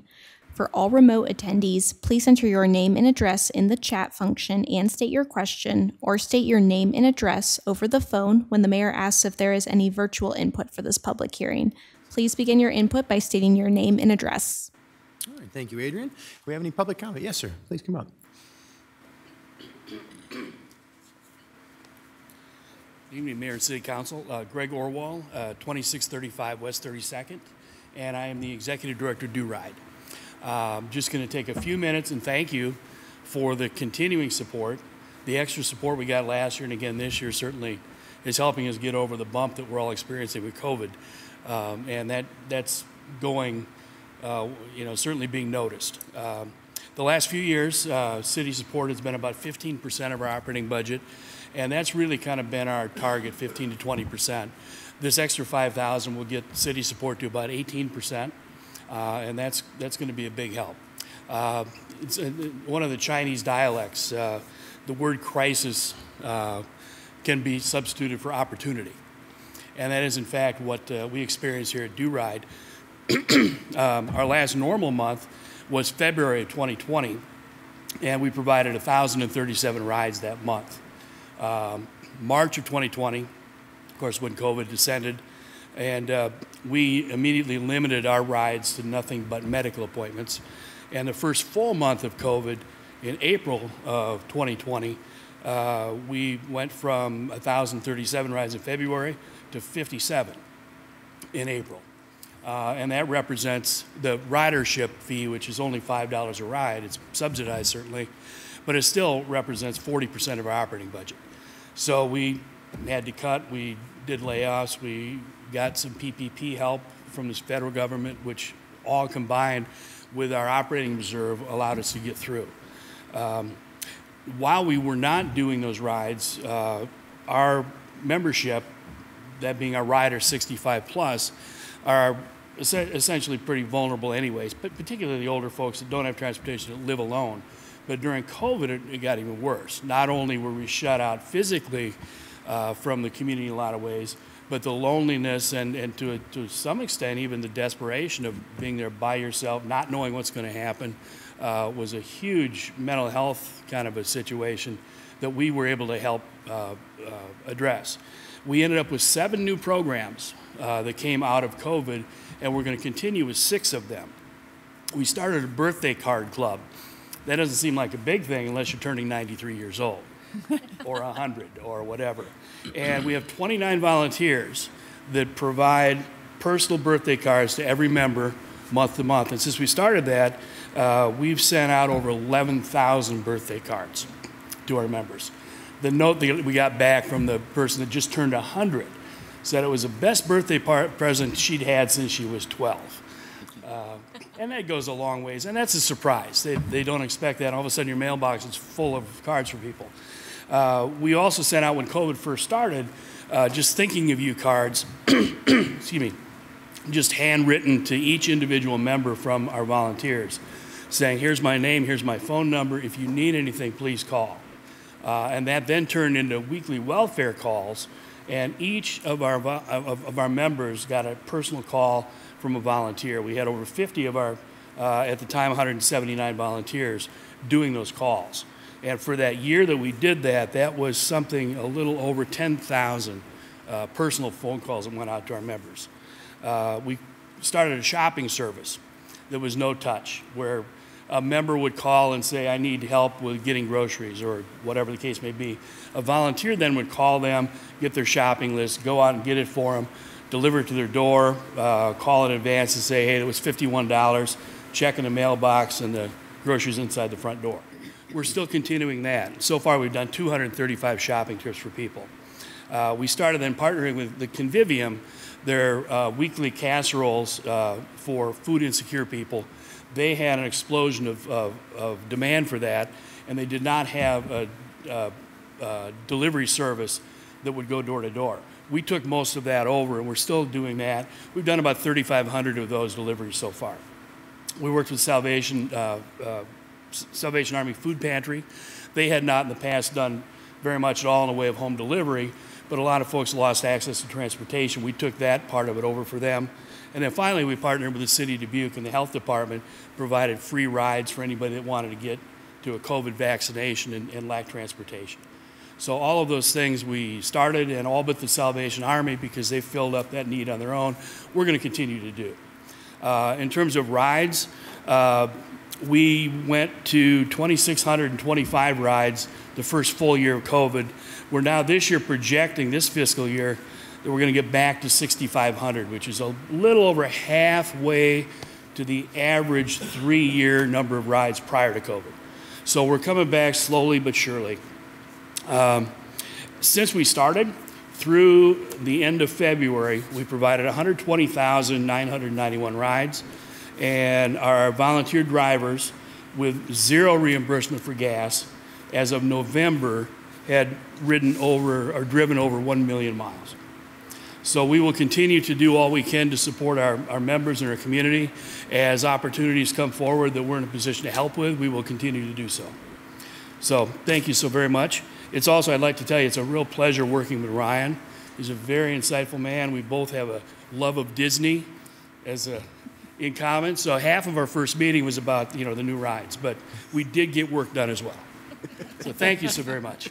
Thank you, Greg, for being here to share that with us. Any other public comment? Virtually? No virtual comments. All right. And no emails received. All right, back to the table for discussion then. Yeah, Mr. Sprank, yeah. Thank you, Mr. Mayor. Ryan, welcome on board. And you're taking on a challenge that I'm sure Russ has been helping you through quite a bit. So, and thank you to Russ too, because he took on, it got dropped on his lap. So, couple questions. Are we thinking we're going to ever bring back the Night Rider program? That is a very good question, and that is something that we are researching right now. We are researching that, and we also have a grant that we're waiting on hearing notice on to possibly implement a new route from the intermodal out to Chevenel Road. But the Night Rider is something that we do want to look at. From past records, I heard that the Night Rider in a given weekend can do up to 1,000 rides. Definitely a big help, and with talking to some of the drivers, they have some of the best stories from the Night Rider. So that is something that's definitely on the plate. The GDDC also has brought that up, so we're definitely looking at that coming up. The new infrastructure bill, right now they're just focusing on facilities and on equipment. We're looking future state to see what else they'll have there. And then could you go back to slide 18, which shows your routes?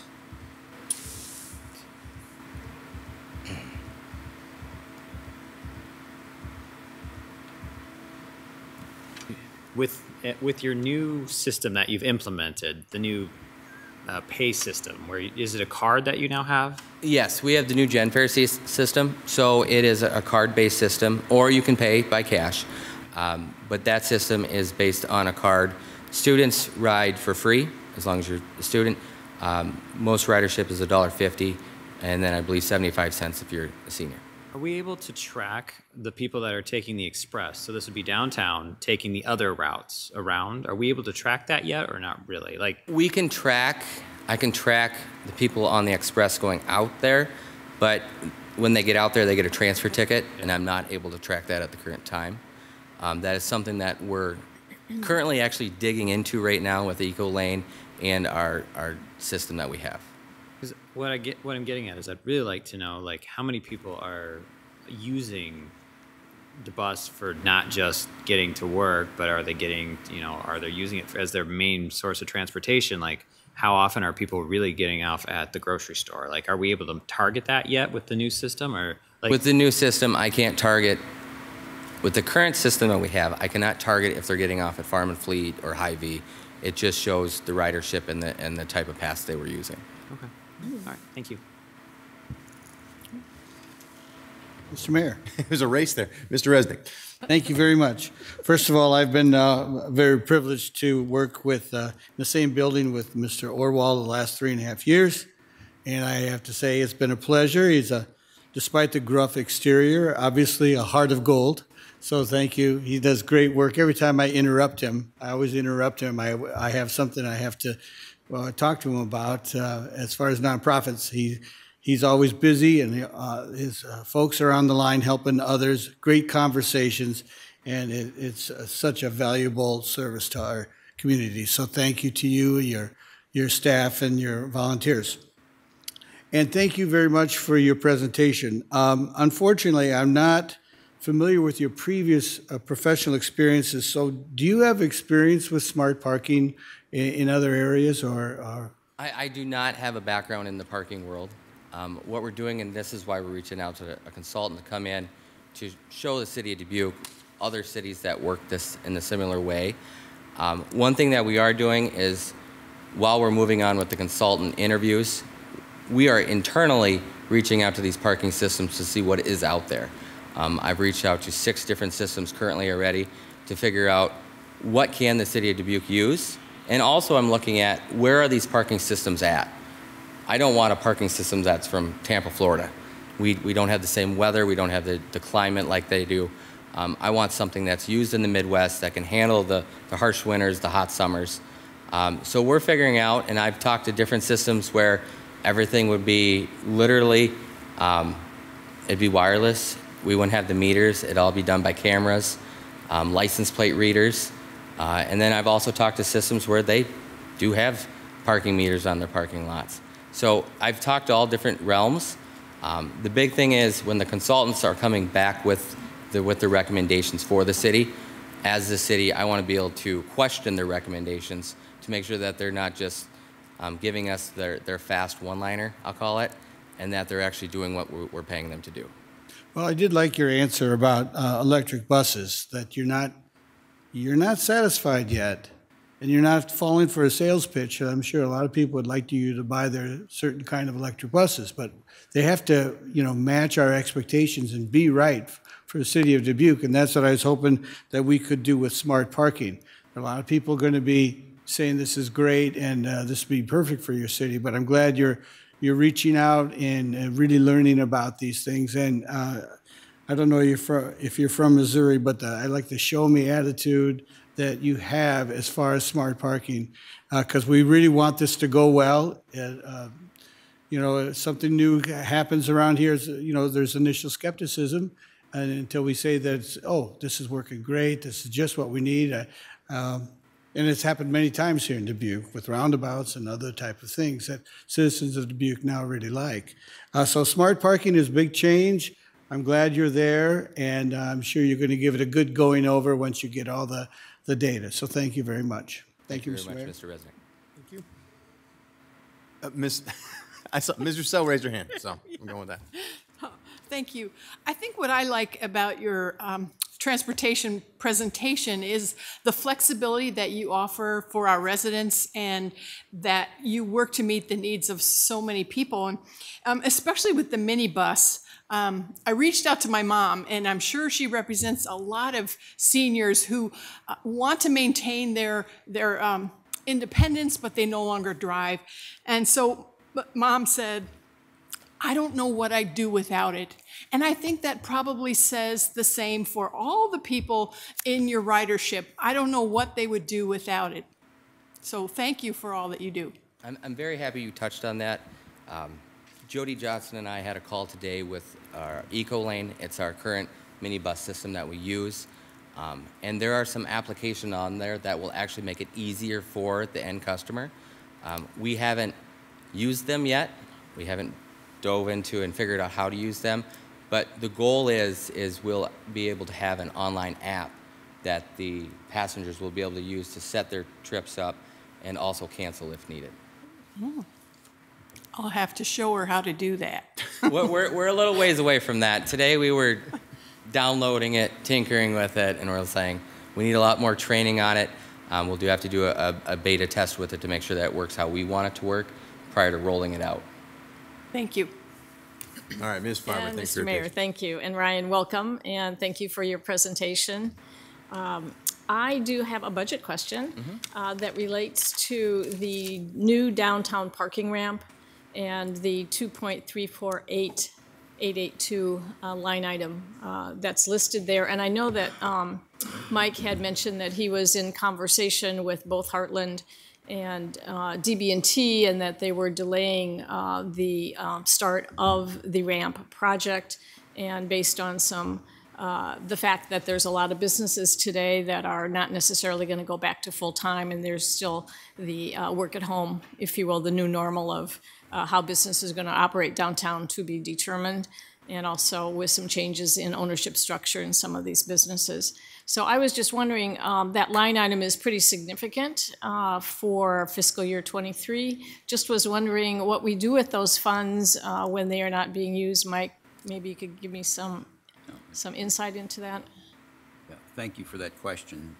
So there's a lot of preparation that goes into building a parking ramp, and there's also other elements of our agreements with these parties that we're obligated to fulfill. So for instance, by May of this year, we have to improve the lighting in pedestrian corridors downtown that are getting people to their existing parking ramps. And in addition, we're obligated to install some more of those 911 blue light call boxes. So we'll be doing that, and that expense will be several $100,000. And then we've got to begin the planning for the new parking ramp. And while we're not going to complete all the design work in FY23, we certainly will start it. And we also have some additional acquisition obligations as far as easements and some other space that we're working on right now. So it's hard to put an exact number on what will be spent in 23, but we definitely need a significant amount of money available to us. Okay, so basically that is upgrading based on some commitments, and then basically just the upfront cost of what we need in order to get the ramp potentially built. Is that what I'm understanding? Yes. Okay, all right. You're off the hook, Ryan. Thank you. Thank you. All right. Any others? All right, well, thank you very much for the presentation. I just have one question, and I don't think I heard the answer to it. The timeline for the smart parking study, just can you remind me what that is again? And where we're going next with the smart parking? Smart parking study is, we're in the consultant interview stage right now. Yep. We actually have input from our core group that is, actually it was due today. It's back to the consultants. We should have information back from them hopefully next week. Then we're going to sit down with the core group, figure out which way we want to go with it, which consultant best fits us. We're going to reach out to the stakeholders that we engaged in it. And then as we sit down with the consultants, we want to build out a plan on how long this should take. The goal, I believe the goal is by the end of this year to have something identified what we want to look at. But again, that's going to be us sitting down, figuring out how we get the consultant into the community to make sure that we get all the aspects and all the asks of the community. So the initial goal is within, I believe, the next month to have the consultant selected. And then from there, we need to sit down and set a timeline to figure out phase 1, phase 2, and the end approach to it. So as far as a final date, I do not have a hard date saying this will be done, complete by end of FY23.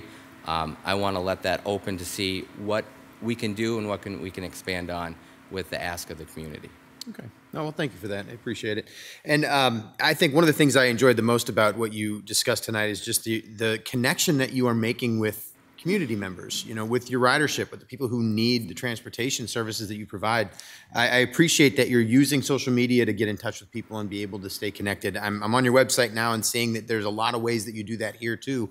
And I think that that's incredibly important because, you know, as a lot of us mentioned up here, this is the only transportation for a lot of our residents. And it's something that is a major service that we provide. So thank you for all that you do and everybody on the team who does it. It's a big team and you do a lot of work. Been a great team. Yeah. Thank you very much. So we appreciate you being here. Thank you very much for your time. All right. Well, it's sure filled up in here. What's going on? There's another presentation? We have our final budget presentation coming with the engineering department, so I'll let you get set up, and we will be back in a couple minutes. Ready? I think we are. So as I mentioned, we are in our final budget presentation here. We have the engineering department. We have 15 improvement packages requested, 12 of which I believe I counted right are recommended. So Gus, welcome. We can get started. Well, good evening, Mr. Mayor and members of the City Council. Gus Sohoya, City Engineer, and I present to you the engineering department budget. The mission statement for the engineering department is it promotes the health, the safety, and the welfare of all through sound engineering principles, practices, and partnerships applied to the planning, design, maintenance, and the preservation of the city's infrastructure and property. I want to thank Tom Freund for all his years of service. Tom recently retired in October of last year. He served the city for over 35 years. Thank you, Tom. We welcome traffic engineer Justine Hall and facilities manager Justin Hogan to the engineering department. Welcome. Also, right-of-way technician Rob McDonald and camera systems technician Dave Spiegelhalter. We have some vacant positions that are yet to fill. A part-time utility locator, which is pending improvement request that you'll see a little bit later. We have an engineering technician position, Tommy's position, Tom Freund's position. We've made a recommendation and it's being reviewed right now. And then we have a civil engineering 2 position that was frozen for quite a while that we have not received any applicants for over a year now. Filling the civil engineering position has been a problem. It's problematic. We posted it 3 times in the last year, and we really haven't received any viable candidates. So the vacancy continues to impact our timely review of private projects and CFP projects, but everybody's having a problem hiring people right now, so that's a problem for the engineering department. The organizational chart for the engineering department shows all 40.21 full-time equivalents here. The engineering department continually incorporates equity in our work through an equitable community choice through planning, partnerships, and people. As part of the engineering department equity plan, we are focused on youth mentoring activities and exposure to potential careers in the engineering and construction industry. Hosting Pollinator Week at the B Branch and getting kids involved from all parts of the community, participating in the MFC Teen Career Fair, and coordinating with Dubuque Community School Districts and participating in career days at Dubuque Senior High and Hempstead High Schools. And we also provide job shadowing opportunities for students interested in civil engineering and construction careers. We're continuing to look at other ways to get students involved from diverse backgrounds interested in engineering, public works, and potentially working for the city someday. Additionally, this year, we started a volunteer effort called Dubuque Shovel Crew. This effort involved recruiting 16 volunteers, 4 of which were city staff, that assisted with removing snow from public sidewalks at 22 locations. Residents needed to financially qualify for the program and be unable to perform the work themselves. Staff had a registration website, www.volunteerdubuque.com, as shown here, and for those people needing assistance. This voluntary assistance resulted in a potential savings of over $11,000 less needed to for the people to shovel their sidewalks. So thank you all the volunteers that volunteered and the 4 city staff. This slide shows the variety of ADA ramps that the City of Dubuque installed recently. This past year, engineering staff have coordinated with Public Works Department to install over 150 ramps. This is a 100% increase over the previous year and is directly related to the 10 miles of street overlays Public Works performed last year. Engineering staff designed and bid 4 separate projects to facilitate the construction of these 150 ramps. This effort continues to show Dubuque's effort to provide accessibility for pedestrians through routes for all citizens of Dubuque. Last year, the B Branch tunneling project began July 4th and was completed right at Halloween. This included 6 8-foot diameter culverts, about 200 foot long under the CP Railroad near Garfield. This took numerous years to accomplish, so I thank everybody involved, particularly Darren and Steve, to get this mammoth project completed on time. Chaplain Schmidt Memorial was completed and dedicated last year as a beautiful facility paying tribute to those who served in our armed services. These are great pictures here, I think. Chevenel Road will be completed this spring, along with Chevenel Trail that started this week, and it will also be completed this spring. The city has 4 subdivision projects representing 227 residential lots under construction right now. So engineering staffs are involved with the on-site inspection for the utilities and street improvements. Beside this work, our staff's also involved with at least 15 commercial site developments right now. These projects involve extensive review and follow inspection by staff. Here's some photos of some of the projects involved. More specifically, the subdivision projects require this inspection and management. We typically do all that stuff in-house. The 15 development projects require multiple department review and coordination and require a substantial amount of engineering time. Here's a list of some of the upcoming projects that are planned this construction year. Some of these will actually carry into next fiscal year. These projects are well over $150 million. Just one that I want to point out that we'll be bidding as soon as the B Branch gate and pump replacement project. That's an $18 million project. And some of these projects we will mention in detail as this presentation continues.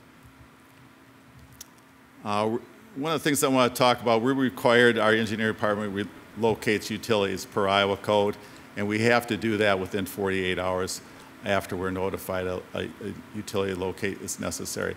So this is a job that the engineering department takes over, and it's a 24/7, 365 days a year that we have people either on call or we have our full-time locator during the normal work week. So our department takes care of all this.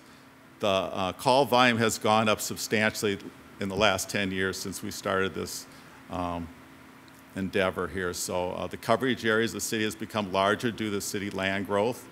As a result, we have improvement level requests to address this increase in workload. This slide highlights the increase in one-call volumes. We have more locates to locate, utilities to locate, and a larger coverage area. So, for instance, in the last 10 years, we've installed 22 miles of sanitary sewer, which needs to be located, along with 13 miles of storm sewer, 18.5 miles of water main we've installed in the last 10 years. We've purchased 13.5 miles of private water systems. We've installed 50 miles of conduit, fiber conduit, 6 miles of irrigation, and we've added 520 street lights in the last 10 years. So trend lines and call volumes continues to go up. The one blip that you see in this screen in 2021 is probably due to the COVID, where businesses delayed work. Our engineering department technicians and utility locator positions cover the one calls, like I said, 24/7, 365 days a year, which takes them from their other duties in order to accomplish the demand for locating all these utilities. The number one priority for the engineering department is to add a full-time locator position this year. Again, like I said, we have to do that within 48 hours. Otherwise, the city is responsible for any damages. Here's also some other improvement levels that we're requesting. One of is a Trimble GPS rover that can be used for our locates and surveying in the field. These are some other, I won't read them out to you. We can talk about them separately if you want to, but here's some other improvement levels that we've identified needs for. And this is the property tax support for the engineering department. And next, Darren Murian, civil engineer, will present the sanitary sewer budget.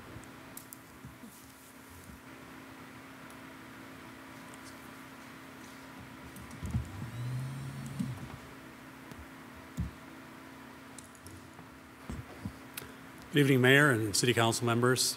Civil Engineer Darren Beering. The Engineering Department plays a role in the city's program to comply with a consent decree agreement with the Iowa Department of Natural Resources and the US EPA. And the stated goal is to eliminate all sanitary sewer overflows. Mainly, we're involved with identifying and eliminating the infiltration of groundwater or the inflow of stormwater, or I&I as it's referred to, into the sanitary sewer system. As part of the consent decree, our efforts concentrate on 5 specific sewer sheds that had excessive levels in I&I, and these investigative efforts led to the creation of a corrective action plan to eliminate the I&I, and this corrective action plan was actually approved by the Iowa DNR and also the US EPA, and the corrective action plan involves addressing both private and public issues. Of the projects identified in the corrective action plan, this past year we completed the Wood Street sanitary sewer project, and then the Heap Street sanitary sewer improvements are now scheduled to kind of be respectful of citizens' money to coincide with the street work that's going to be done in this coming fiscal year. The proposed FY2023 budget includes funding to complete both the Auburn and Custer sanitary sewer work and also the Grove Terrace sanitary sewer construction work. And all of the public improvements specifically identified in the corrective action plan are to be completed per the schedule outlined in the corrective action plan within the proposed 5-year CIP budget. Beyond the consent decree, the engineering department also helps design, bid, and oversee construction of sanitary sewer improvements. One of the significant projects currently under development is the stabilization of the 42-inch force main sanitary sewer, shown in red here, that runs along the Mississippi to the Water Resource Recovery Center. There are several locations along the pipe length that are exposed, as shown on the right. On the left, is a cross-section of the original design. The middle photo shows the pipe under construction in 1977, and then again the photo on the right shows what the pipe looks like today at several locations. So the project involves reburying the pipe and reestablishing the original design. We're fortunate to be working on this effort in partnership with the U.S. Army Corps of Engineers, and I think in May sometime the U.S. Army Corps of Engineers will be sharing a design and construction agreement that'll outline costs, but based on the preliminary work done by the U.S. Army Corps of Engineers, the city's anticipated cost share of the $5.5 million project will be approximately $1.9 million. The anticipated schedule is to hopefully have bidding later this year, late this fall, with construction in 2023. Another planned effort is the sanitary sewer asset master plan. As outlined here, the study involves looking both at the condition and service levels of our existing system to ultimately arrive at a prioritized listing of improvements. You know, when we look at the size of the Catfish Creek Sanitary Interceptor Sewer example, we as a community, we need to decide what area we expect it to serve for the next 30 to 50 years. For example, the sewer, as shown here, the sewer could serve up to 27,000 acres of potentially developed land, but 2/3 of that extends outside the city's existing corporate limits. So again, as a community, we kind of need to make some decisions as to what we expect that sewer system to be able to handle going forward. And this is the budget for that planned effort.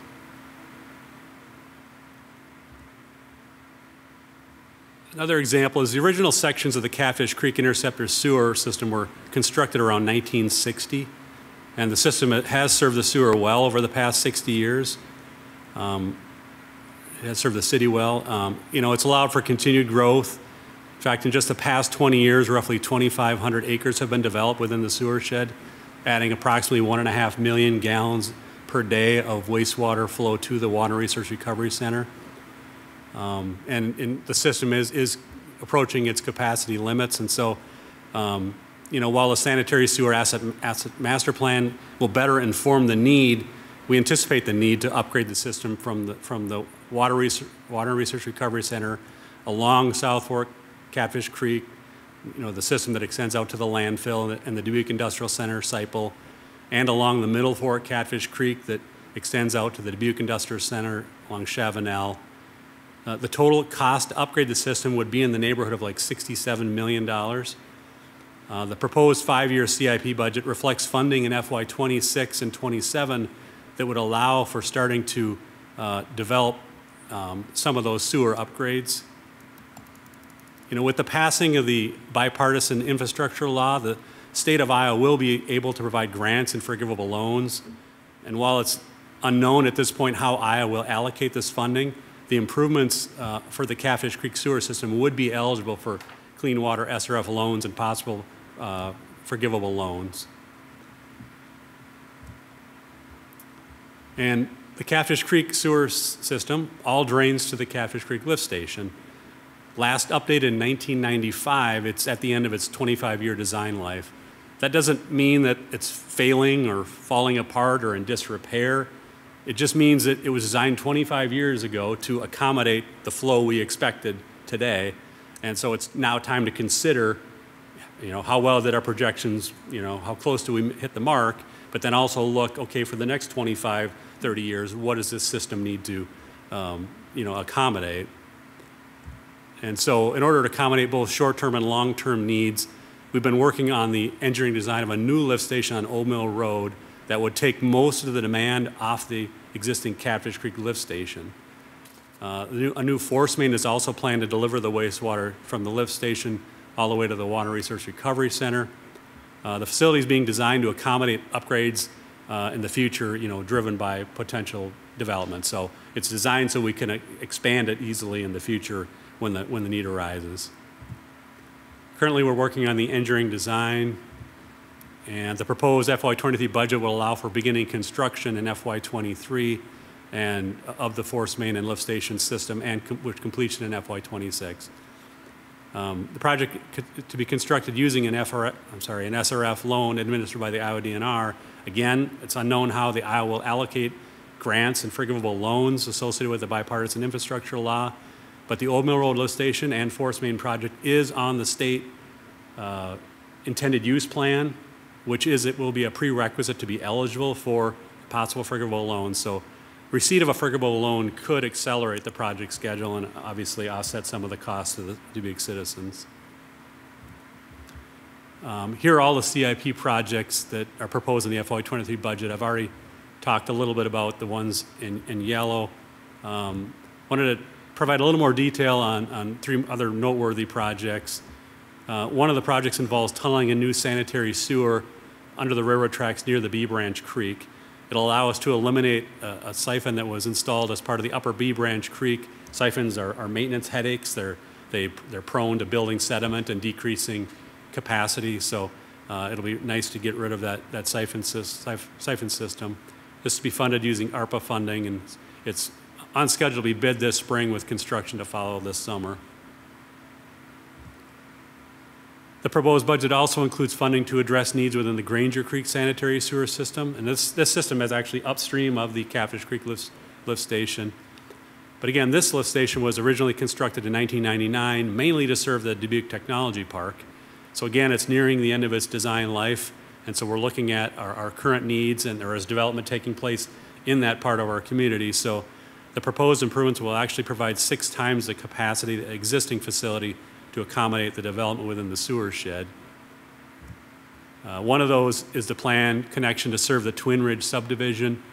The project involves extending the sewer from the Dubuque Technology Park under the highway and serve some of the homes within the subdivision, and allow for the abandonment of the lagoons that are currently treating the wastewater from those homes. Another Granger Creek sewer shed project is the extension of sewer to serve the Tamarack Business Park. It's in accordance with the agreement we have with them to extend sewer and serve this area within a couple of years. And then from there, the proposed FY2023 budget also includes funding to install a sewer system that would serve the Dubuque Industrial Center crossroads, located just adjacent. Moving on to the stormwater management budget.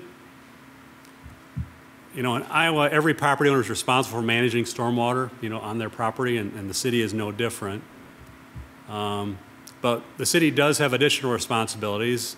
As a requirement of the Federal Clean Water Act, the city must comply with the terms of a permit issued by the state of Iowa in order to discharge stormwater into waters in the United States, or like the Mississippi River or the Catfish Creek. And so this permit requires the city to inspect construction sites that disturb at least an acre of ground or more. And this past year, we inspected over 200 sites. Well, we performed over 200 inspections. Many of those were probably return inspections based on deficiencies that were found. For sites that disturb over an acre, we also are required to review development plans to ensure that they will not cause downstream erosion or pollution issues. Again, over 16 plans so far in FY22. And finally, we're also required to inspect private sites once every 5 years to verify that they were actually constructed and that they're being maintained to function as designed and approved. This past year, we performed 187 inspections. And just as an example, on the left, there's a detention basin that shows standing water and erosive embankments. And then on the right, the corrected or with the detention basin after the performed appropriate repairs were made. We also work on minor stormwater management issues, mainly dealing, you know, with providing adequate drainage for the public right-of-way and, say, on city-owned property. Our drain tile program is an example. You know, it's illegal for someone to direct sump pump discharge into the sanitary sewer system. You know, this would be a form of I&I that I talked about that would potentially lead to a sanitary sewer overflow. So what people are left to do is to discharge it to the street, which is part of the public drainage system, so that is allowed. It's just that in some instances, that could lead to icing in the streets if those sump pumps are running through the winter. And then in some of those limited circumstances, it can potentially create hazardous conditions like depicted here, where ice might sheet across the street right at an intersection, you know, which causes unsafe conditions for vehicular traffic. And so the proposed 5-year CIP, we've been working on a list of projects the past couple of years, but the proposed 5-year CIP will allow us to address these known issues within 5 years. We also work on smaller projects, you know, that might impact a neighborhood. For instance, the Wilbright Lane detention basin was to address a situation where stormwater actually flows out of a city storm sewer onto city property.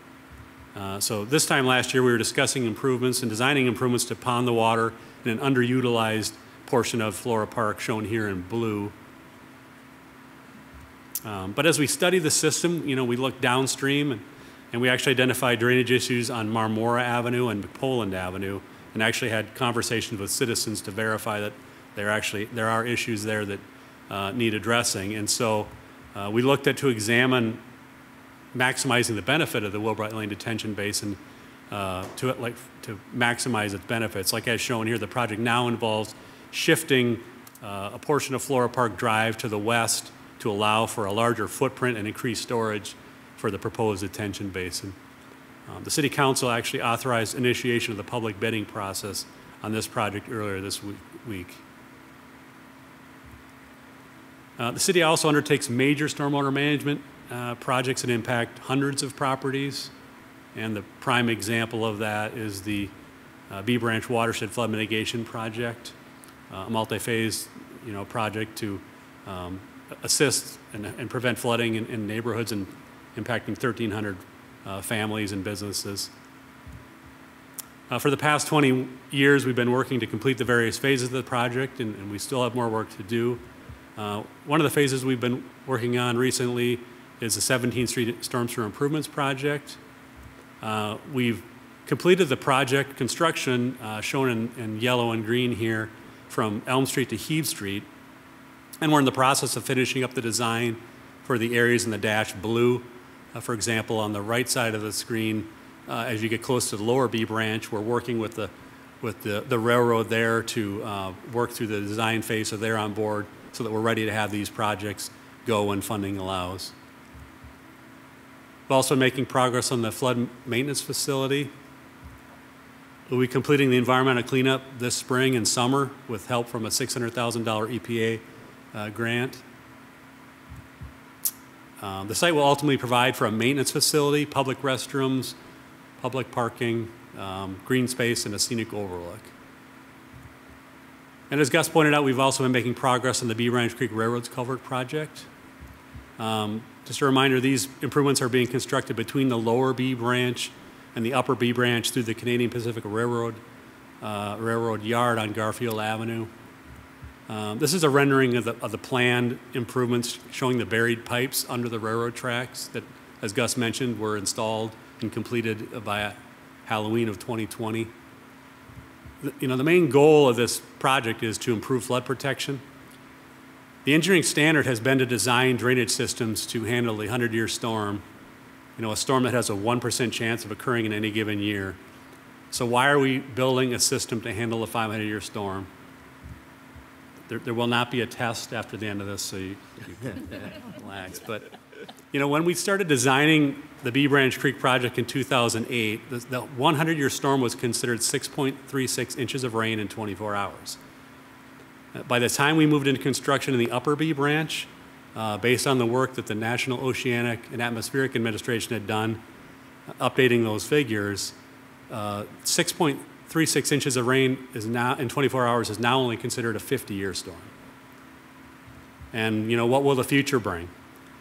Looking at the last 50 years of rain data, the trend indicates that the rainfall could increase by 20% over the next 50 years. And if that would mean that what is considered today as the 100-year storm, the 7.65 inches in 24 hours, would only be a 50-year storm 50 years from now. And some have predicted increases by as much as 30%. Again, we can't predict with any certainty what will happen, but to be resilient, we should ask, what if? And so if it does increase by 30%, then today's 500-year storm could become tomorrow's 100-year storm. So to ensure that the Bee Branch Creek improvements provide flood mitigation benefits for the next 50 to 100 years, it's been designed and constructed to handle the storms of the future, whatever they might be.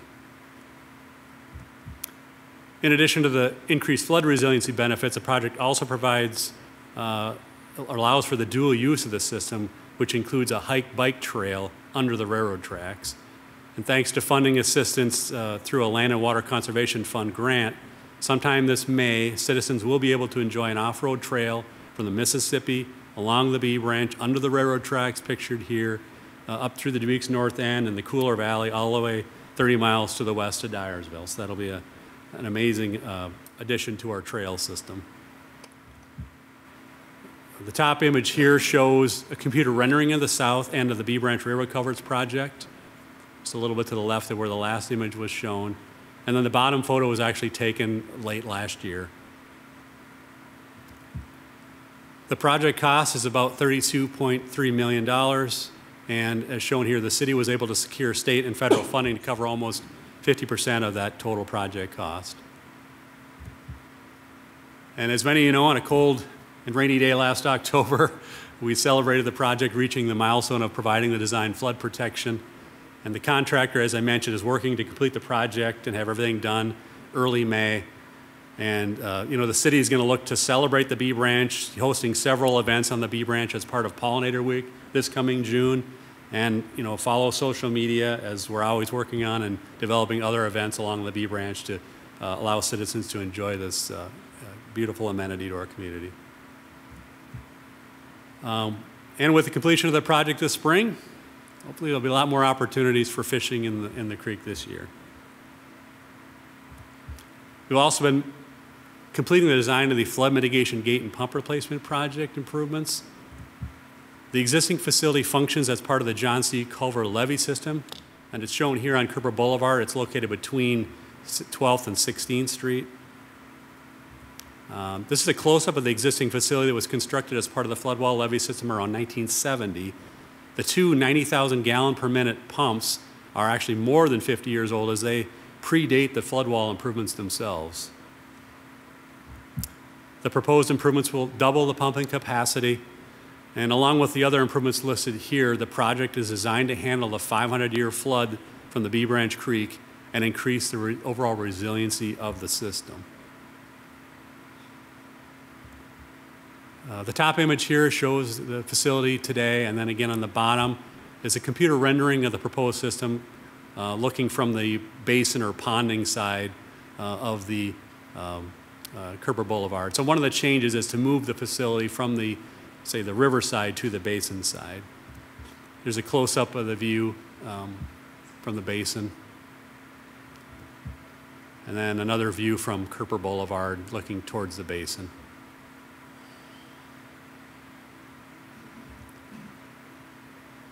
The estimated project cost is $18.9 million, and as shown here, 2/3 of that funding is coming from state and federal partners.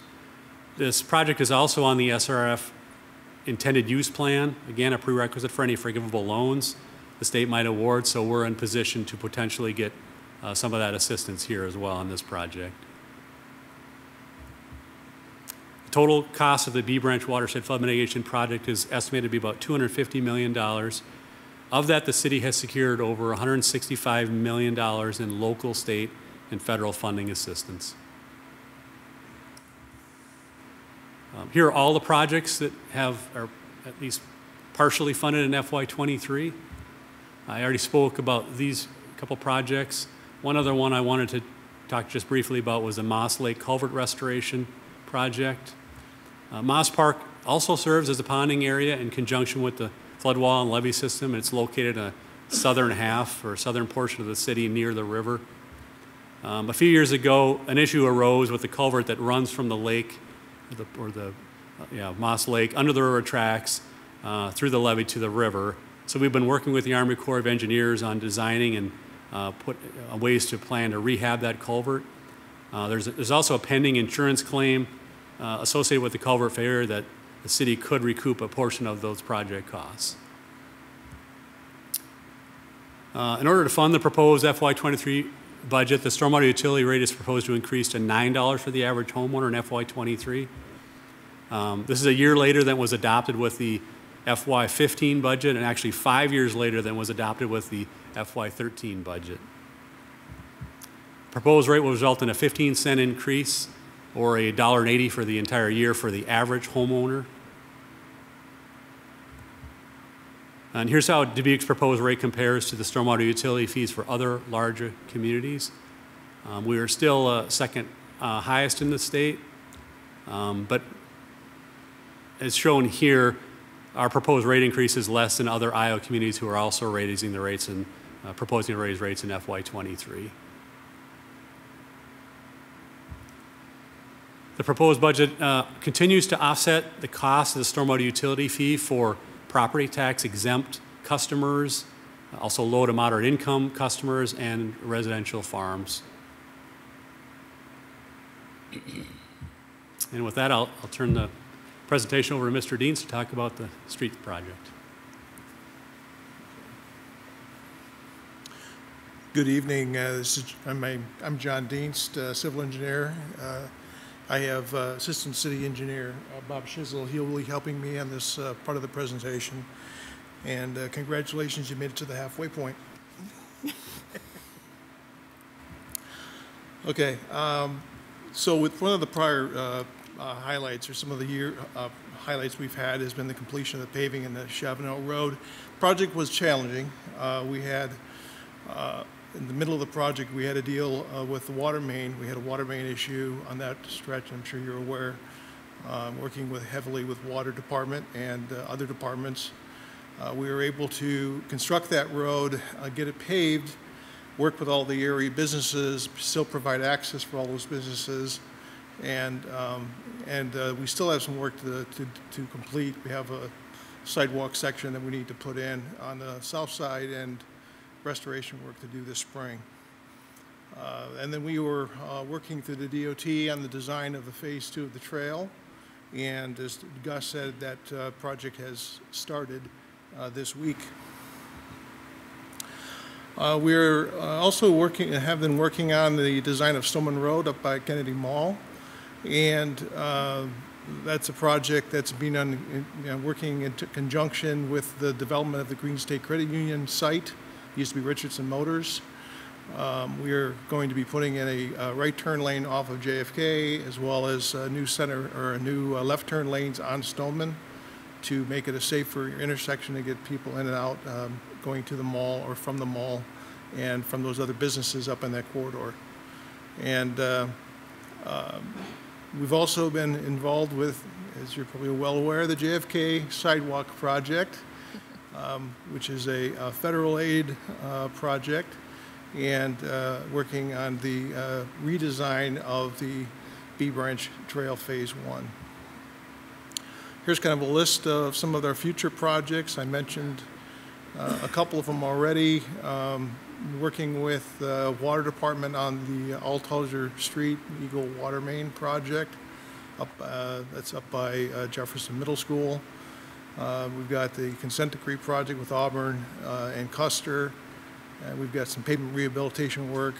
And then Bob will talk a little bit more about the east-west corridor work here in the future slide.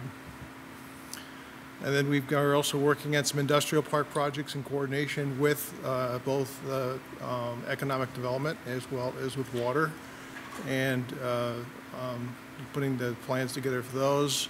And then we've got some MALI projects that we're working on that are actually money that's coming, clean water money, SRF clean water money that is from the Railroad Culverts project. We're able to direct and do some alleys. And then we're obviously working on some ramp projects and some tree stump and sidewalk repair projects. Here's a list of the capital improvement projects that are street related.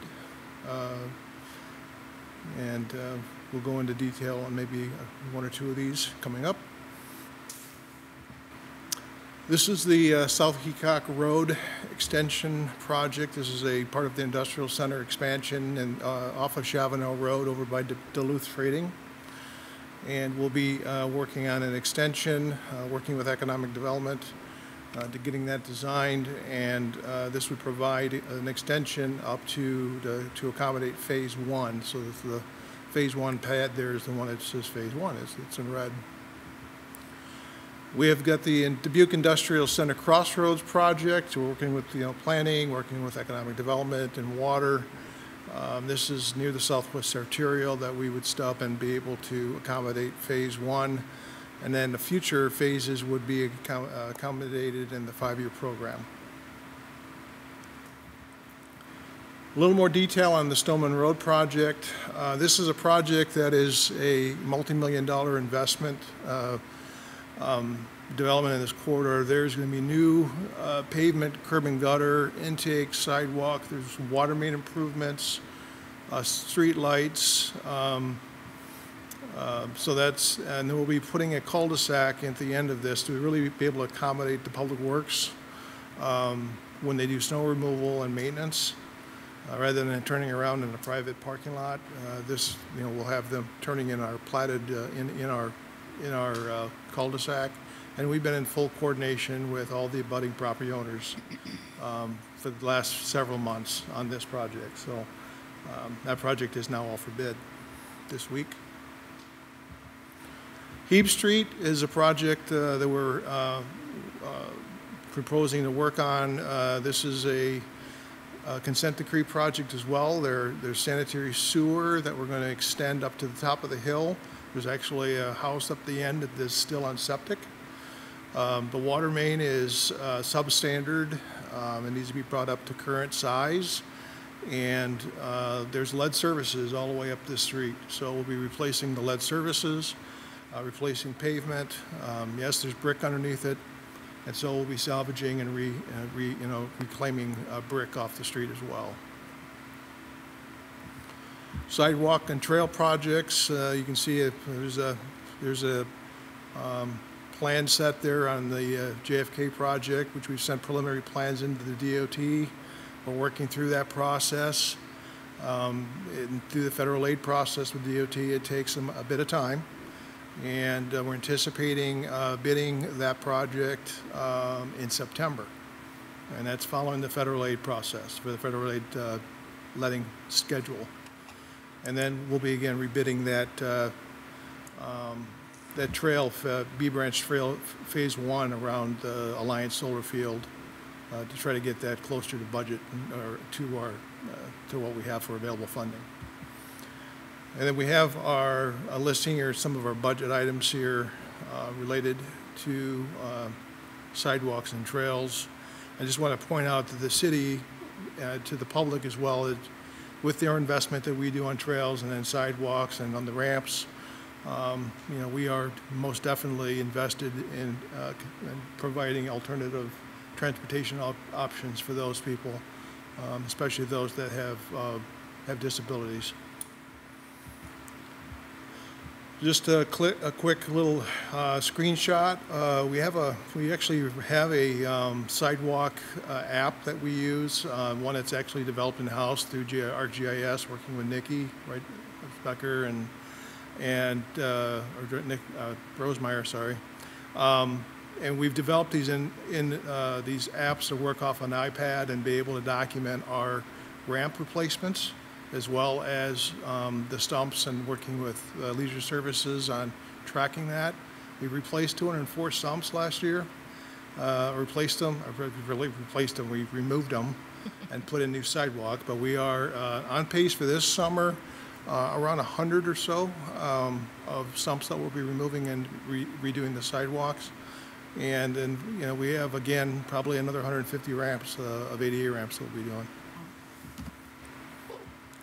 And then the performance measures, just again, it just kind of shows in past years when we were doing 5 miles of overlays working with Public Works, we did probably 75 to 95 ramps a year, and 150. So when you do 10 miles, you about double that number. So we have 150 ramps that we did, and that was a very busy year. And we're probably doing the same thing this summer. So that's the plan. And I'll go ahead and turn this over to Bob then.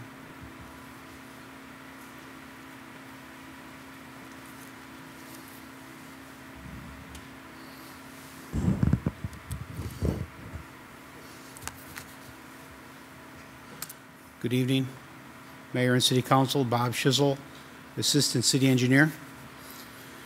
The street maintenance was listed as a City Council policy agenda high priority, and this pavement rehabilitation and preservation capital improvement program would support that goal. This program would provide funding to complete pavement rehabilitation on concrete streets that are in a deteriorated condition. The identified streets were originally constructed in the early 1990s and are exhibiting significant slab and joint deterioration. Public Works staff has performed street maintenance patching. However, the pavements require major rehabilitation to extend the service life and reduce annual maintenance. North Grandview from Loris to Auburn was recommended for rehabilitation due to its major collector roadway classification and the high number of vehicles that travel North Grandview on a daily basis. The other locations recommended for major street rehabilitation are several residential streets in the Embassy West and Sunny Slope subdivision, along with another segment of North Grand View from Boyer to 32nd Street. On an annual basis, staff will evaluate other streets that need pavement rehabilitation, and we will continue to recommend funding in subsequent budget years.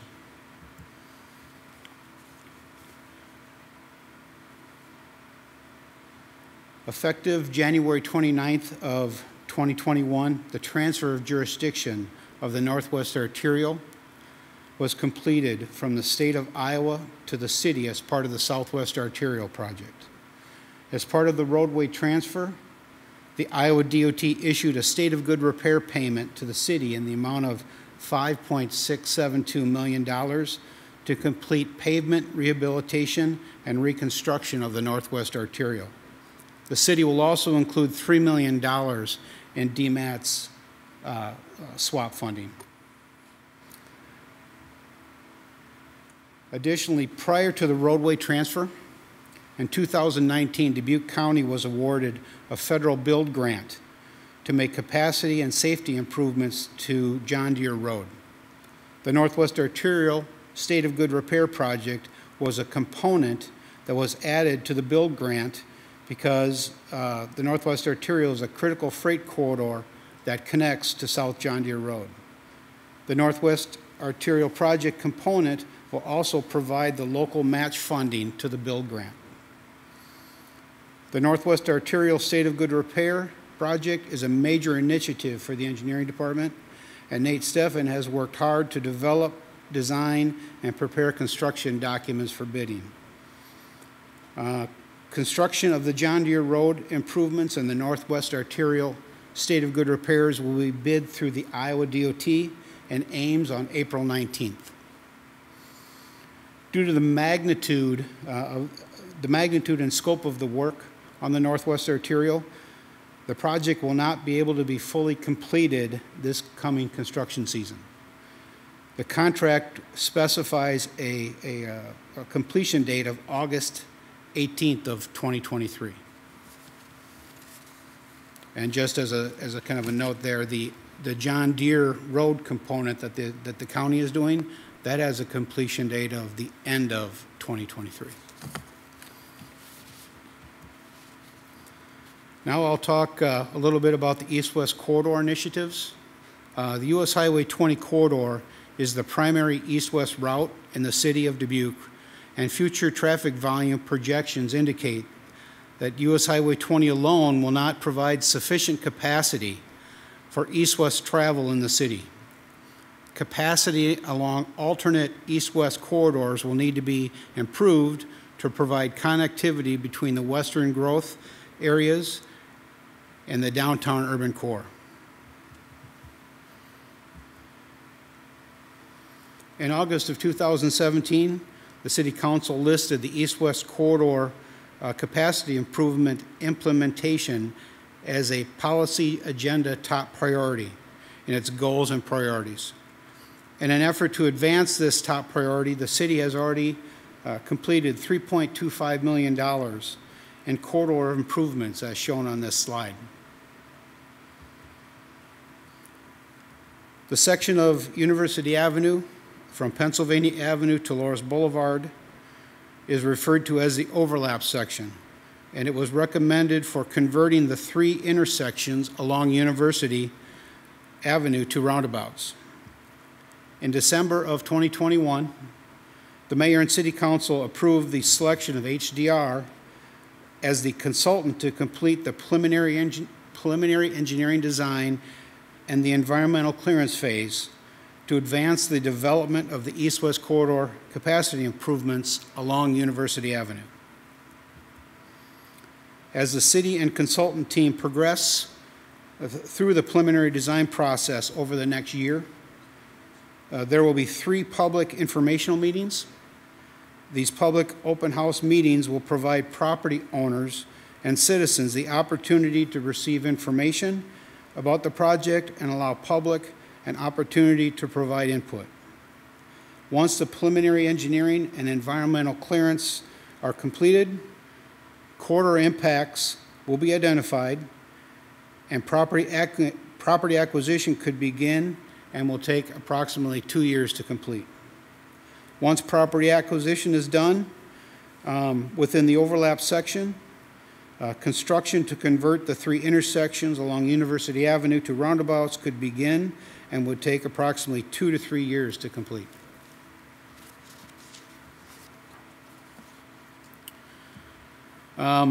The new US Highway 20 Swiss Valley interchange that was recently completed by the Iowa DOT impacted City of Dubuque-owned water main in the project area.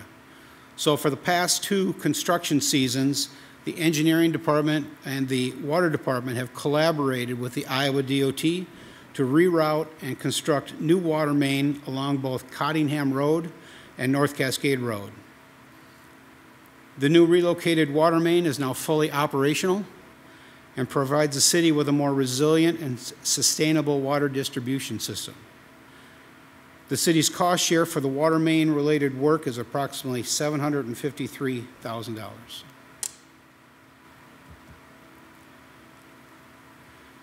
And although the Southwest Arterial was completed and opened to traffic in August of 2020, over the past year, we've been working closely with the Iowa DOT staff to finalize and close out multiple construction contracts. It's been a pretty significant effort, and the goal is to have all the contract administration work completed by the end of this month.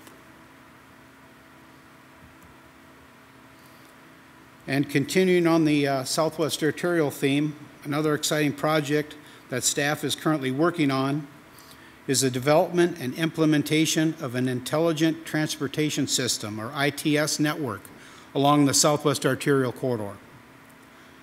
The city entered into a cooperative funding agreement with the Iowa DOT to install a fiber communications and ITS network consisting of cameras, sensors, dynamic message boards, and other related technology to support transportation and public safety applications along the corridor. In return for the city designing, constructing, and operating and maintaining the fiber optic communications and ITS system, including providing fiber optics reserved to be used by the DOT, the state of Iowa is contributing $1.9 million to the project. And now I will turn it back over to Gus.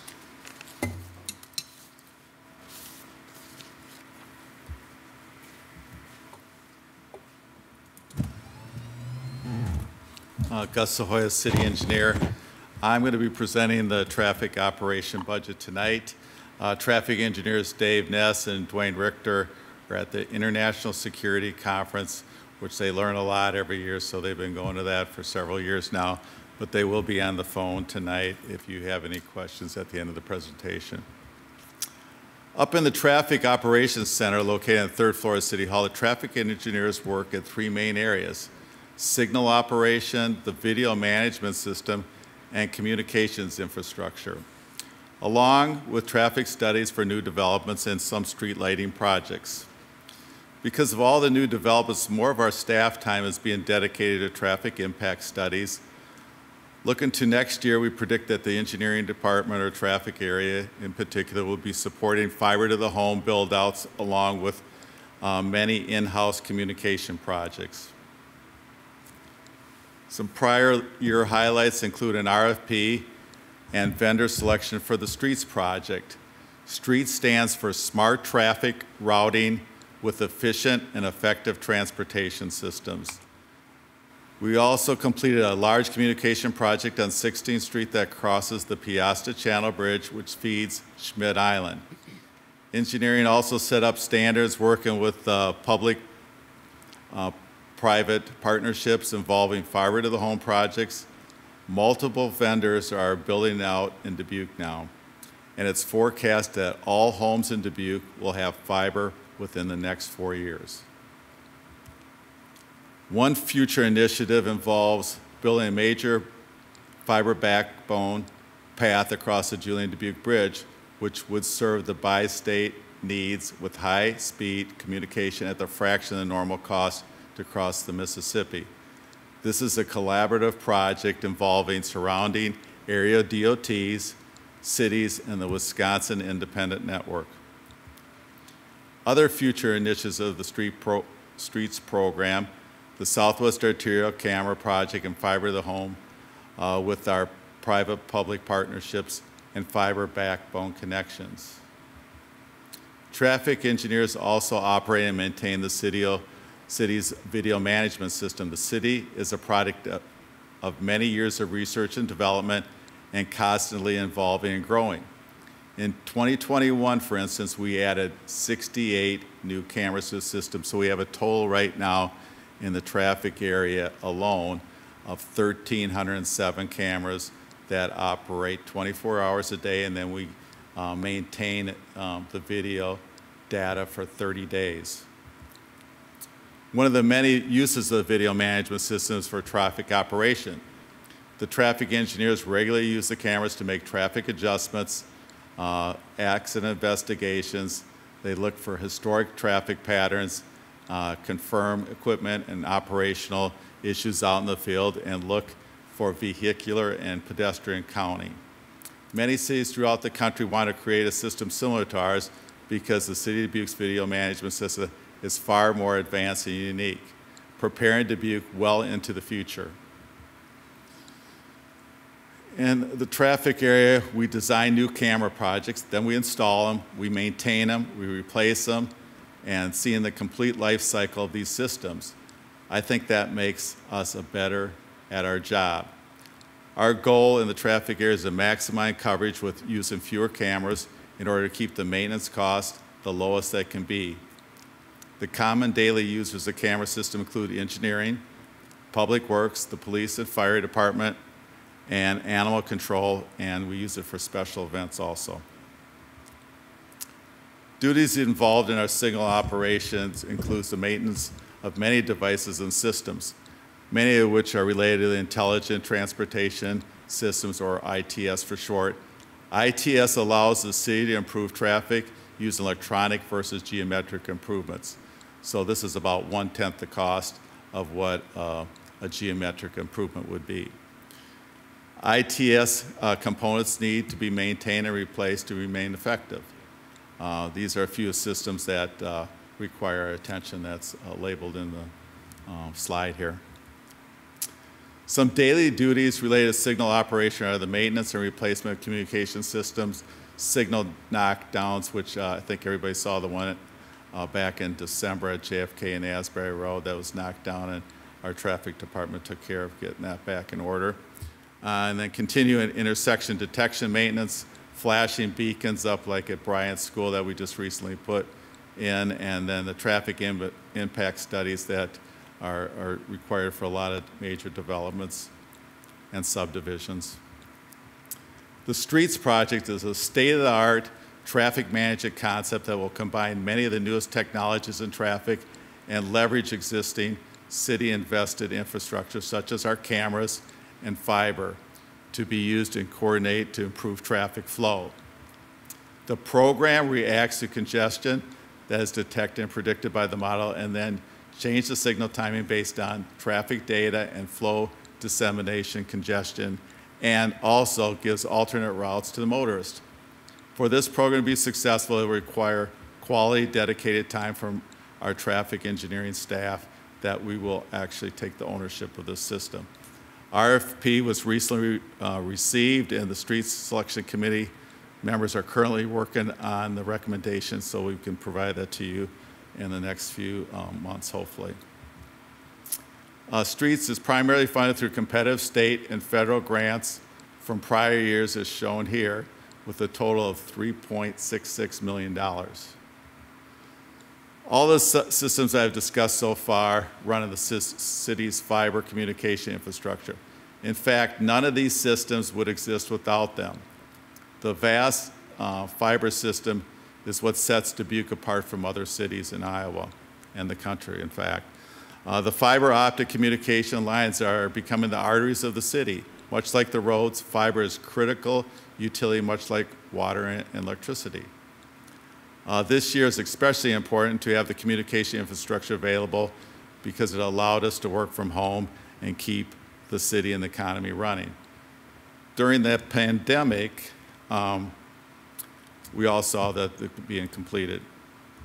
So this year, like Bob mentioned, we'll be putting in 6.5 miles of conduit on the Southwest Arterial. We currently are designing the multi-duct system along this route to connect the south part of Dubuque with the west part. I'll now review the public-private builds that took place over the last few years. United Private Networks, UPN, partnered with the city to install many miles of new duct. This win-win scenario installed 10 miles of fiber duct and connected gaps in the city's fiber infrastructure. This graphic shows the Alliant fiber build. This joint project connected Cedar Rapids and Madison and passed through 14 miles through the city of Dubuque. The 14 miles were broken up into many sub-projects by street corridor, then built in a manner to allow joint partnerships between the providers. Engineering partnered with Alliant on the communication project crossing the Mississippi to connect Iowa and Wisconsin via the Wisconsin Bridge. This will be able to support Dubuque's future communications with the 7 individual pathways that we installed. The traffic department is also installing high-capacity fiber, which will have excess capacity for the future needs. When you combine all last year's projects with this summer's projects fiber, you'll get 25-mile backbone loop around the city. This robust backbone will feed communication into all parts of the city with redundant failover options, meaning that if a fiber is cut in one area, it can backfeed in the reverse direction to keep communication running. The City of Dubuque's Dig Once policy has done a great job in preserving right-of-way, saving construction costs, and allowing for the expansion of fiber communication pathways by multiple entities in an otherwise tight, restricted corridors. This grouping of communication duct also makes locating the utilities more prominent, as multiple agencies tend to be located in the same area. This project will be provided by installing the cable, and it's estimated to cost $400,000 using ARPA funding. Fiber backbone projects will complete a 25-mile loop, like I said, around the city of Dubuque. The majority of the 17-mile duct is already installed via private-public partnerships over the last 3 years, and it's all sitting empty right now. The remaining 6.5 miles of duct will be constructed as part of the Southwest Arterial ITS project that Bob mentioned. The backbone project will populate the 25 miles of duct with 432 single-mode fiber cable and will create a high-speed communication route that will function as the backbone for future city fiber communication projects and will minimize future expenditures needed to connect city projects.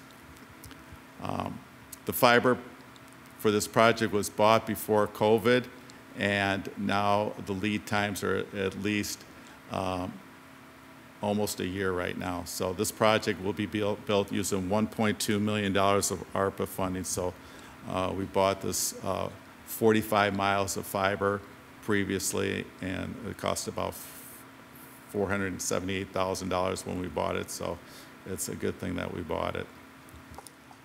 Here's an updated chart. The blue line on the bottom shows the year of installation and the linear miles of fiber duct, which totals about 100 miles of fiber duct in 2021. The orange line above that shows the multiplying factor of this micro duct that we're installing now. When the Southwest Arterial fiber route is in place, it will add roughly another 500,000 feet of usable fiber space. This 500,000 feet of fiber duct equates to 97.5 miles. So we will nearly double the city's usable duct space in just 1 year.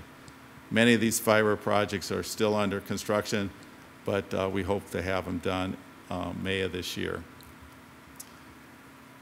In 2016, when we initiated to improve the broadband project, there was only a couple communication providers in Dubuque. Now there are 11. With the help of GDC, thank you, Rick Dickinson, I see that he left, and Dave Lyons, they have been wonderful asset and partner that we've created these many public-private partner alliances.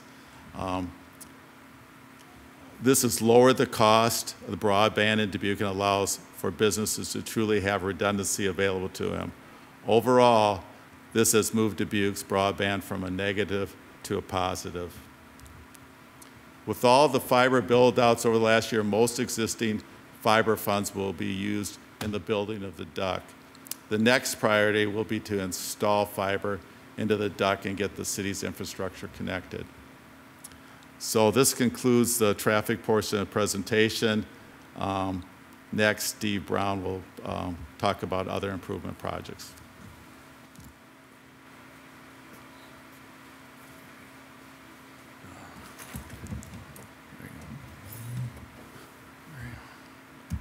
So good evening, Mayor and City Council.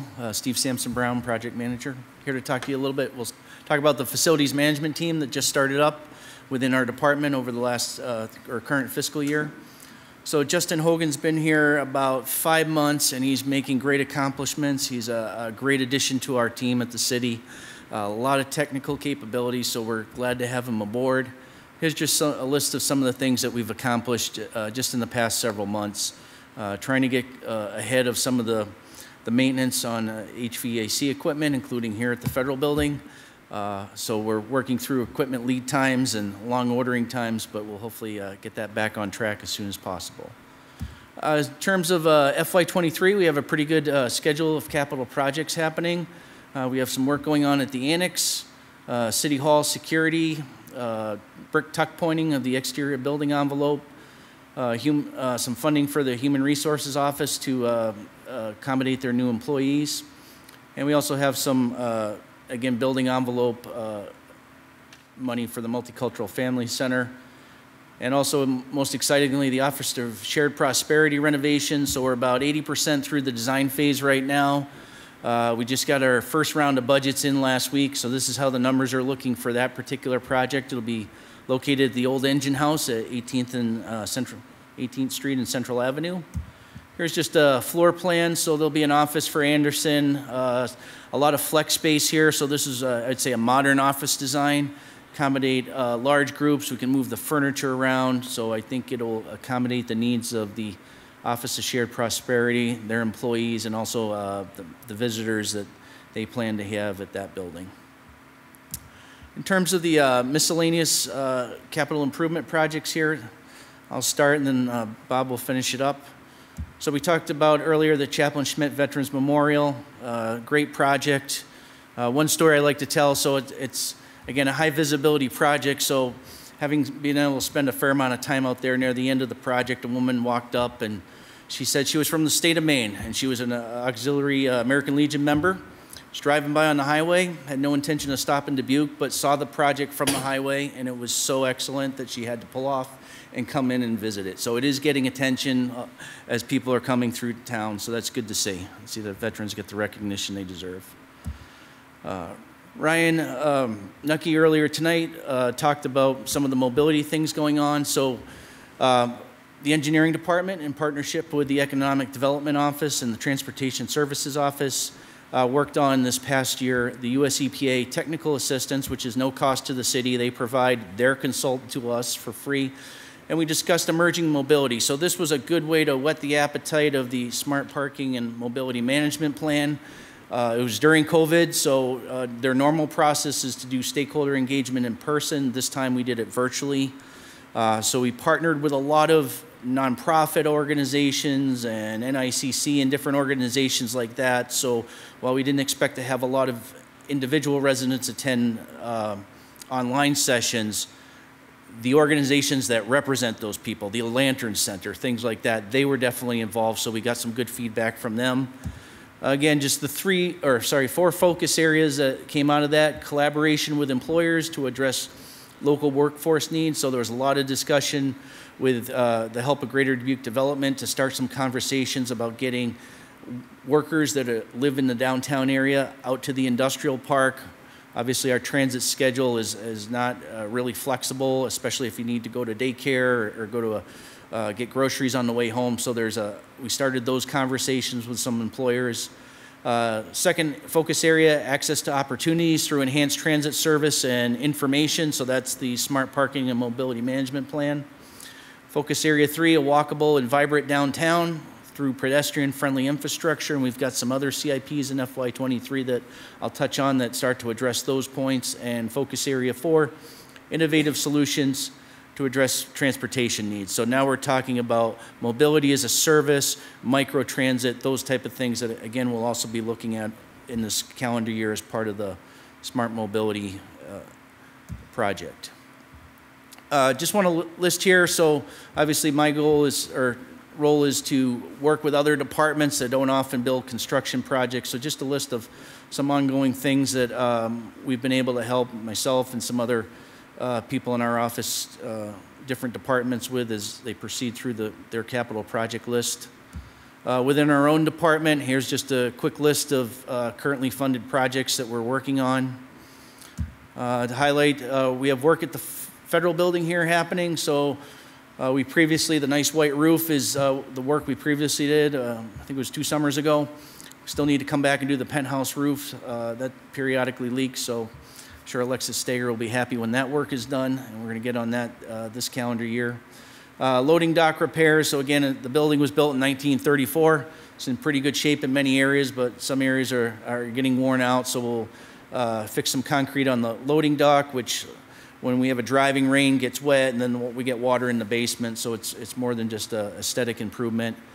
And then the energy study for HVAC improvements. So things like the cooling tower and the roof, very long past its typical service life, and instead of trying to piecemeal as parts break, the idea is to have a holistic plan. So one thing we learned in 2008 when we renovated this building and redid this area and the housing department area is that much of the ductwork, which is hidden in the ceilings, is too small to meet current codes. There's a certain amount of air changes per hour to bring fresh air into the building. So as we look at a new system and begin to look at chillers and things like that, we'll have to look at duct sizes. And this study will give us a capital improvement priority list with numbers, so we'll understand where's the money need to go next, what's the cost magnitude, and we'll have a systematic approach. And in case a piece of equipment wears out before we can fully implement the plan, we'll understand where that piece fits in the bigger puzzle. So we'll have a much better implementation process as we generally upgrade the equipment here at the building. So the next one, so in the current fiscal year, we have the Bloom Site Utilization Study. Darren talked about this a little bit earlier. So again, the goal of that study is to provide a clear site redevelopment plan for both the public and the staff.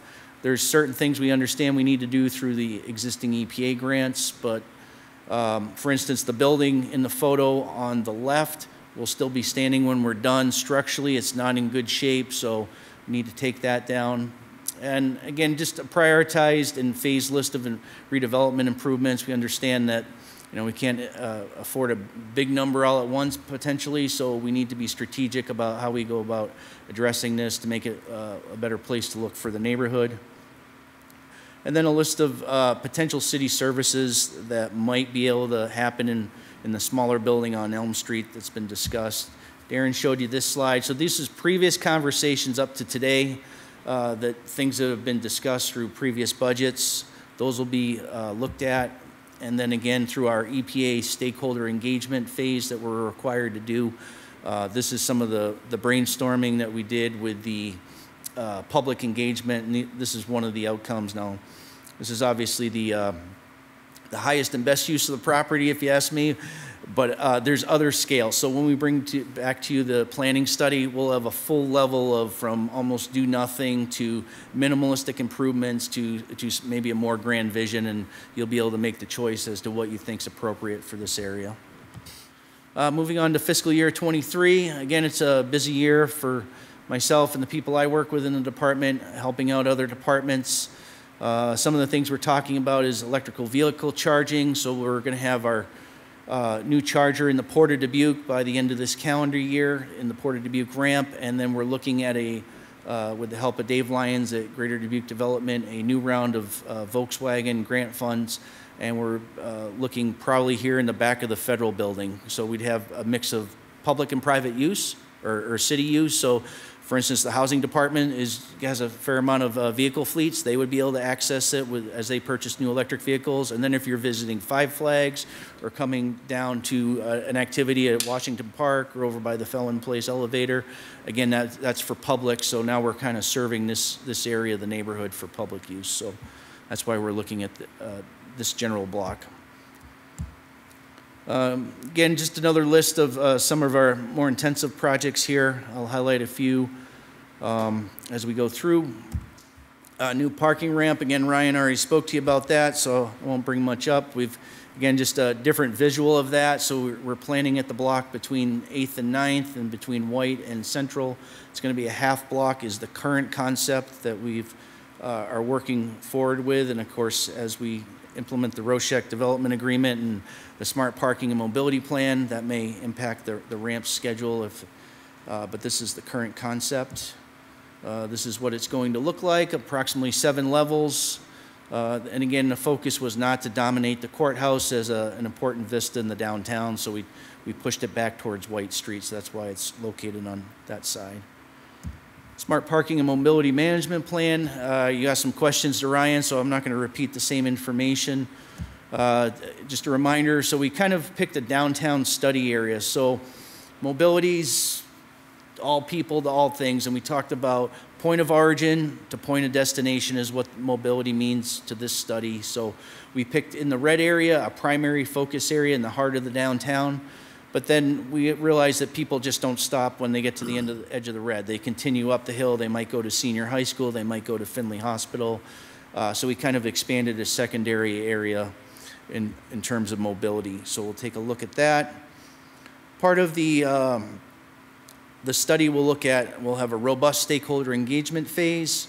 We'll have a supply and demand analysis. Again, remote workers, we can look around and see who's back in town, but is it going to be like that 4 years from now? We don't know. So we're going to do a lot of stakeholder engagement, both with the people who work in downtown, live in downtown, and of course the employers in downtown, and really trying to understand, are the ramps going to stay at their current level of capacity, or are we seeing trends that might indicate it might change? We'll also look at new technology evaluation. So we want to be able to figure out are our ramps full, are our parking lots full, publicly, and then how do we get that information to our customers so they can park most conveniently as they're arriving into Dubuque, maybe for a concert at Five Flags, where should I park? If I want to spend less on parking, what are my options? If I want to be as close as possible, what are my options? And we'll try and make that as easily available to users of our system as possible. And of course, the financial modeling, very important.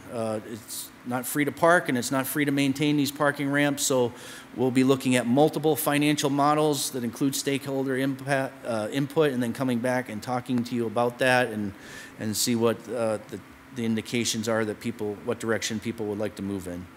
Also talk about safety in the downtown area. So again, point of origin to point of destination. I get off the bus, am I comfortable walking that extra block and a half to where I live or my work? So this is a drone flight, and again, the yellow area is the high pressure sodium, older style lights.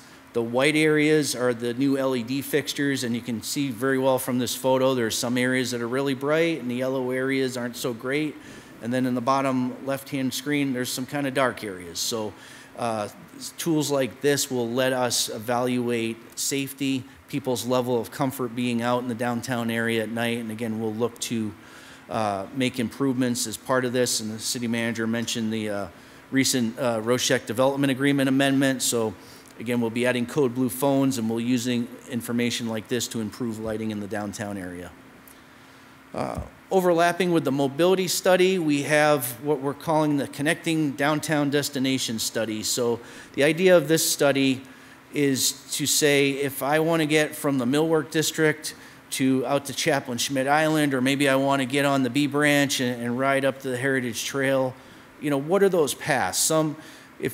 Jackson Street, or is it Washington Street? Certain streets are better than others, and we'll identify corridors. So again, if I'm leaving the Millwork District, do I head up Kerper Boulevard by the JOTC and reach Chaplain Schmidt Island that way, or should I be heading north and then east on 16th Street? So again, Port of Dubuque, even the South Port, and then of course people want to heads up to the universities at the top of the bluff.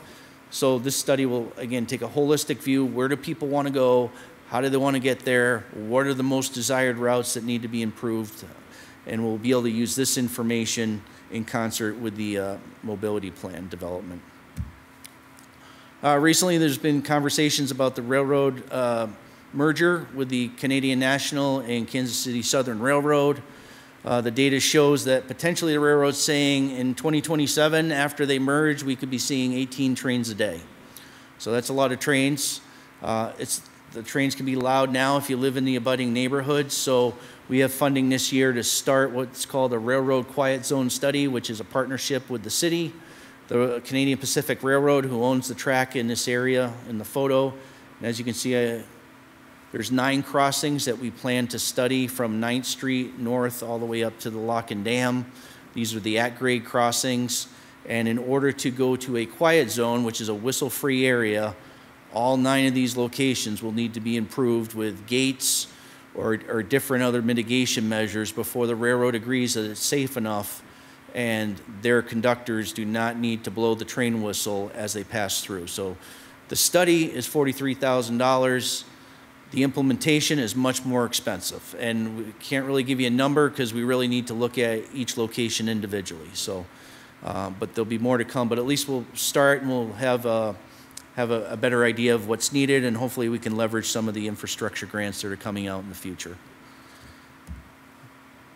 The other thing we have going on is Chaplain Schmidt. So we, in the current fiscal year, we have local match money for what we're calling the Chaplain Schmidt Connector Trail. So if you cross the bridge over Piasta Channel and arrive on City Island, you can loop down under the bridge and head north to the north of the highway.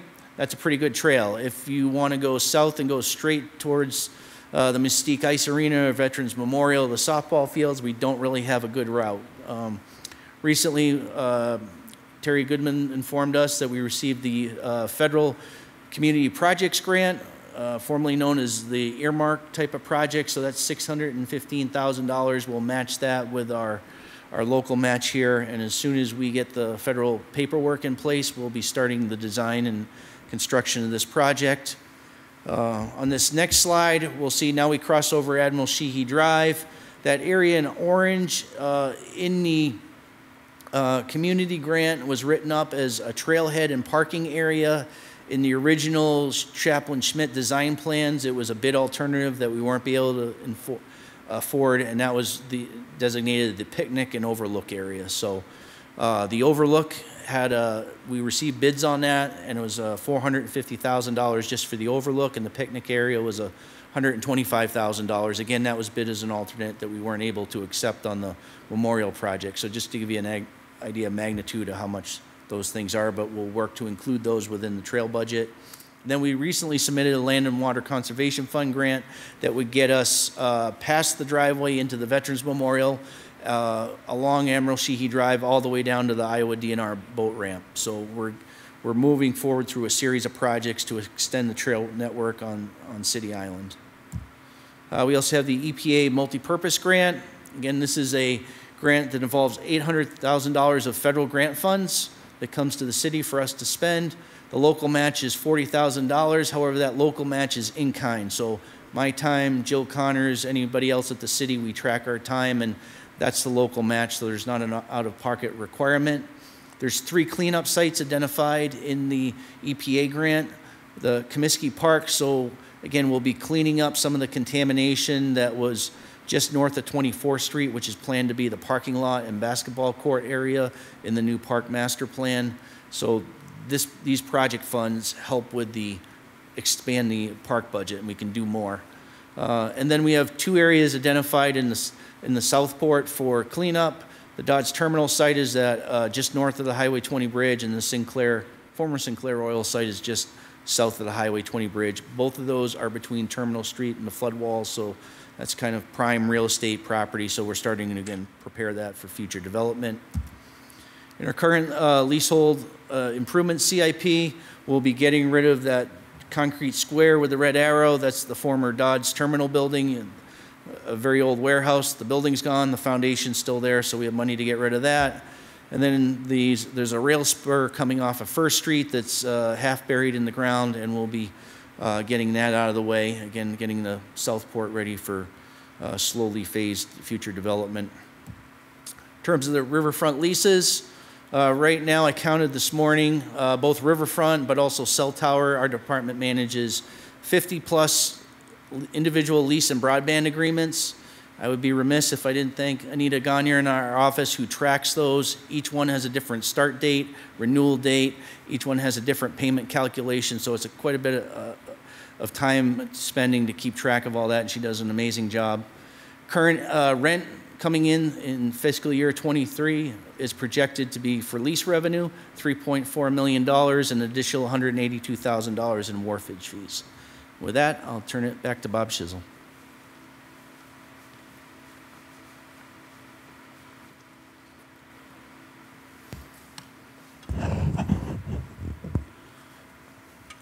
Again, Bob Schizzel.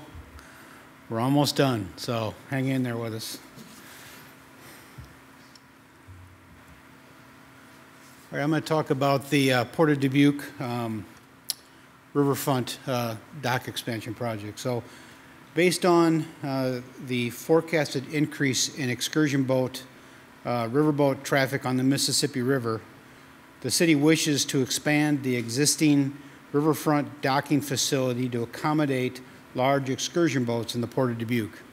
In February of 2020, the City Council approved a riverfront docking agreement with Viking River Cruises. Viking will begin river cruises this summer, and they have already established the Port of Dubuque as a destination port of call on their Mississippi River cruise itinerary. Per the terms of the docking agreement, Viking will retain exclusive docking rights and dedicated use of the docking facility when their cruise vessels are moored at the port. In return for said exclusive docking rights, Viking has agreed to participate in the cost to design and construct an expanded docking facility along the Port of Dubuque riverfront. Additionally, Viking has agreed to participate in the cost for the annual operations and maintenance expenses for the docking facility. The new docking facility will create an opportunity for significant tourism growth in Dubuque. Increased tourism will create employment in retail, dining, ground transportation, and excursions to local attractions, while other tourism-related sectors will benefit as a result. Staff is currently working with the Viking team on final design and regulatory permitting. Construction of the expanded docking facility is anticipated to begin this summer once all permitting and approvals are obtained. All right, we previously talked about this in Marie's presentation, but I'll talk a little bit about the Mystique project. So the engineering department has been, and we will continue to have a very active role in the remediation work that will occur over the next year. It's very important, and I want to stress that the building structure itself is constructed and supported on deep foundations, and the existing building is not showing any signs of settlement or moving. Okay, the building structure itself. What is moving is the main floor. So the exhibit on the screen right here, the red colored, the colored arena floor plan exhibit graphically displays the observed settlement throughout the main floor and the rink area that are not foundation supported. The red shaded areas on the floor plan indicate 4+ inches of settlement that has been observed. So following the adoption of the FY2023 budget, staff is preparing to initiate the public bidding process for the settlement remediation project in April. The plan is to close the arena on June 1 and begin construction. The first phase of work will be to remove the ice rink, which is highlighted there in green. This will allow the installation of a deep foundation system under the ice rink. The ice rink will then be reinstalled on a foundation-supported concrete slab. So you can see there's kind of a plan view of the rink looking down, and then below is the cross-section that kind of help everybody see where the foundation remediation work is going to happen. In the other main floor areas of the arena, the red shaded areas, these are areas with low ceilings and limited access, such as locker rooms, offices, hallways.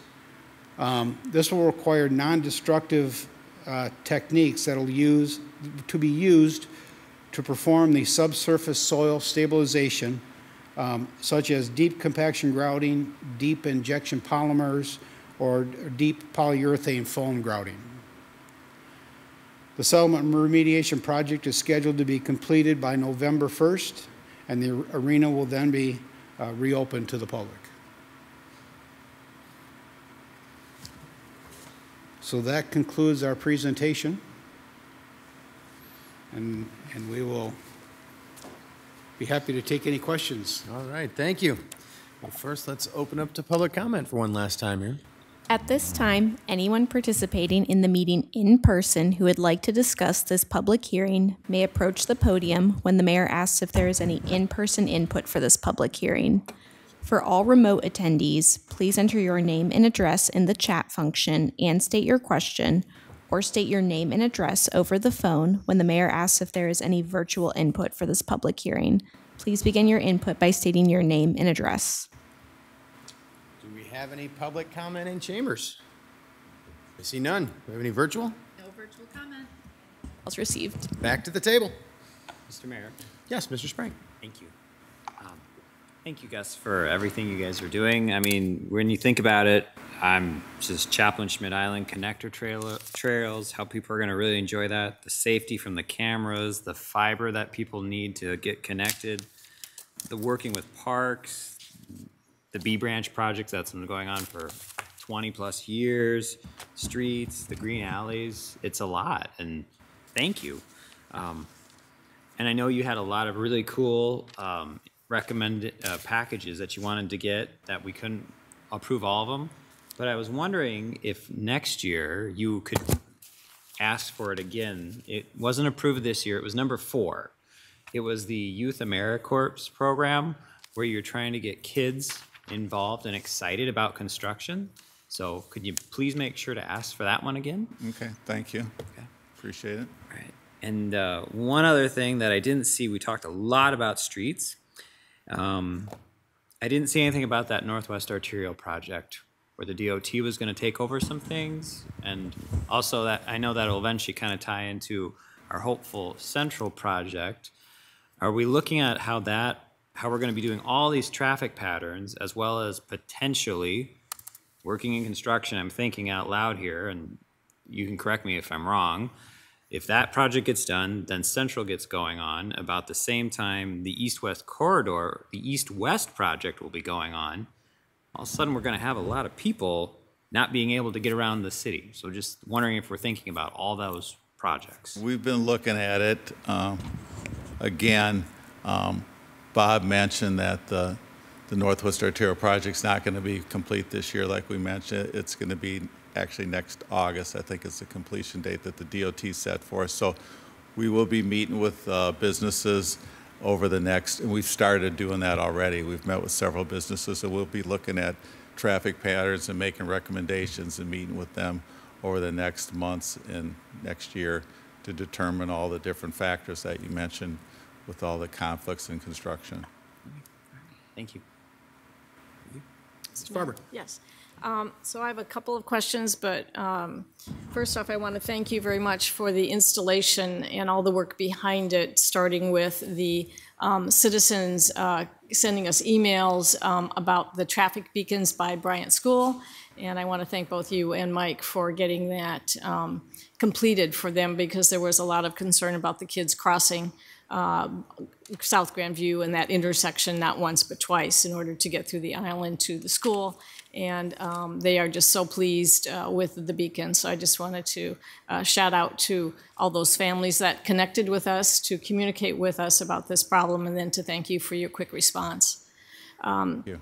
This is a question that kind of goes back to the conversation last night with Willie about the lift station and odor abatement. And if you remember last fall, I met with some residents from Kelly Lane and the Valentine Street area, and we actually toured 3 of the lift stations within the city to talk about the potential odor abatement issues that may arise from the new 2 lift stations, one in the Manson Road area and the other in Granger.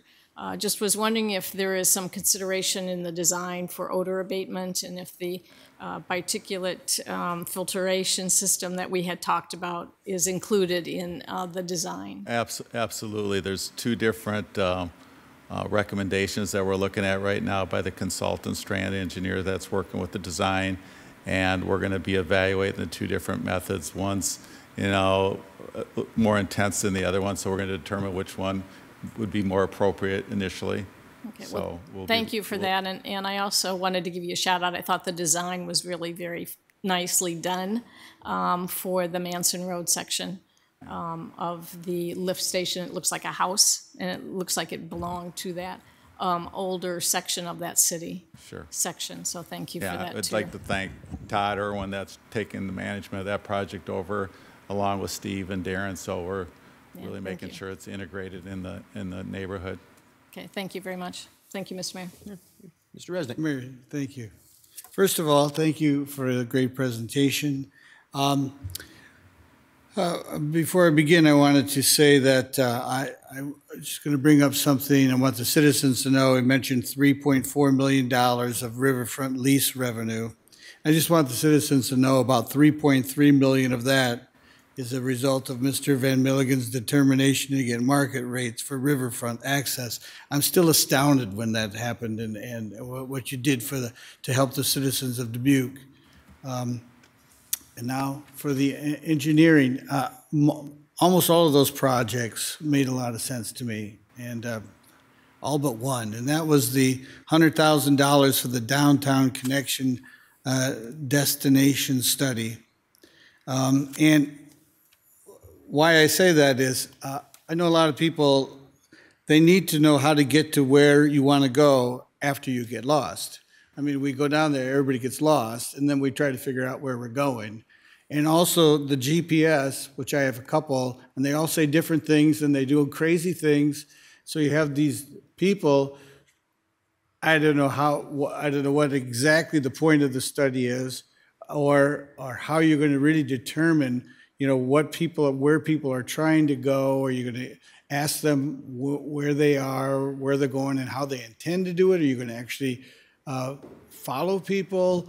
It was $100,000, and I guess they didn't know the overall goal.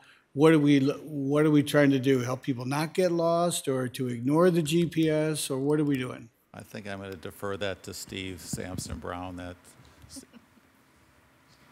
you, Steve. So the study's really a subset of the mobility study. So it's really about, if you're not in a vehicle, again, we're starting to hear from feedback from work in the Millwork District, some of the downtown businesses. People want to get from the Roshek building to the Millwork District. So we as staff need to figure out, okay, are we going to look at 7th Street and try and have everybody walk down 7th Street?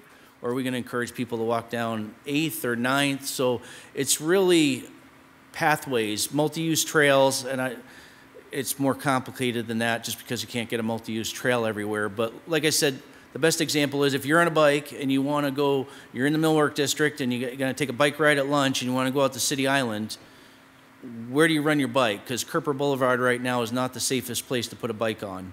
As you leave 9th or 11th Street and head up Kerper Boulevard to the Kerper and 16th intersection. So we're going to look at, again, a collaboration of stakeholders, downtown businesses, Tri-State Trail Vision, organizations like that.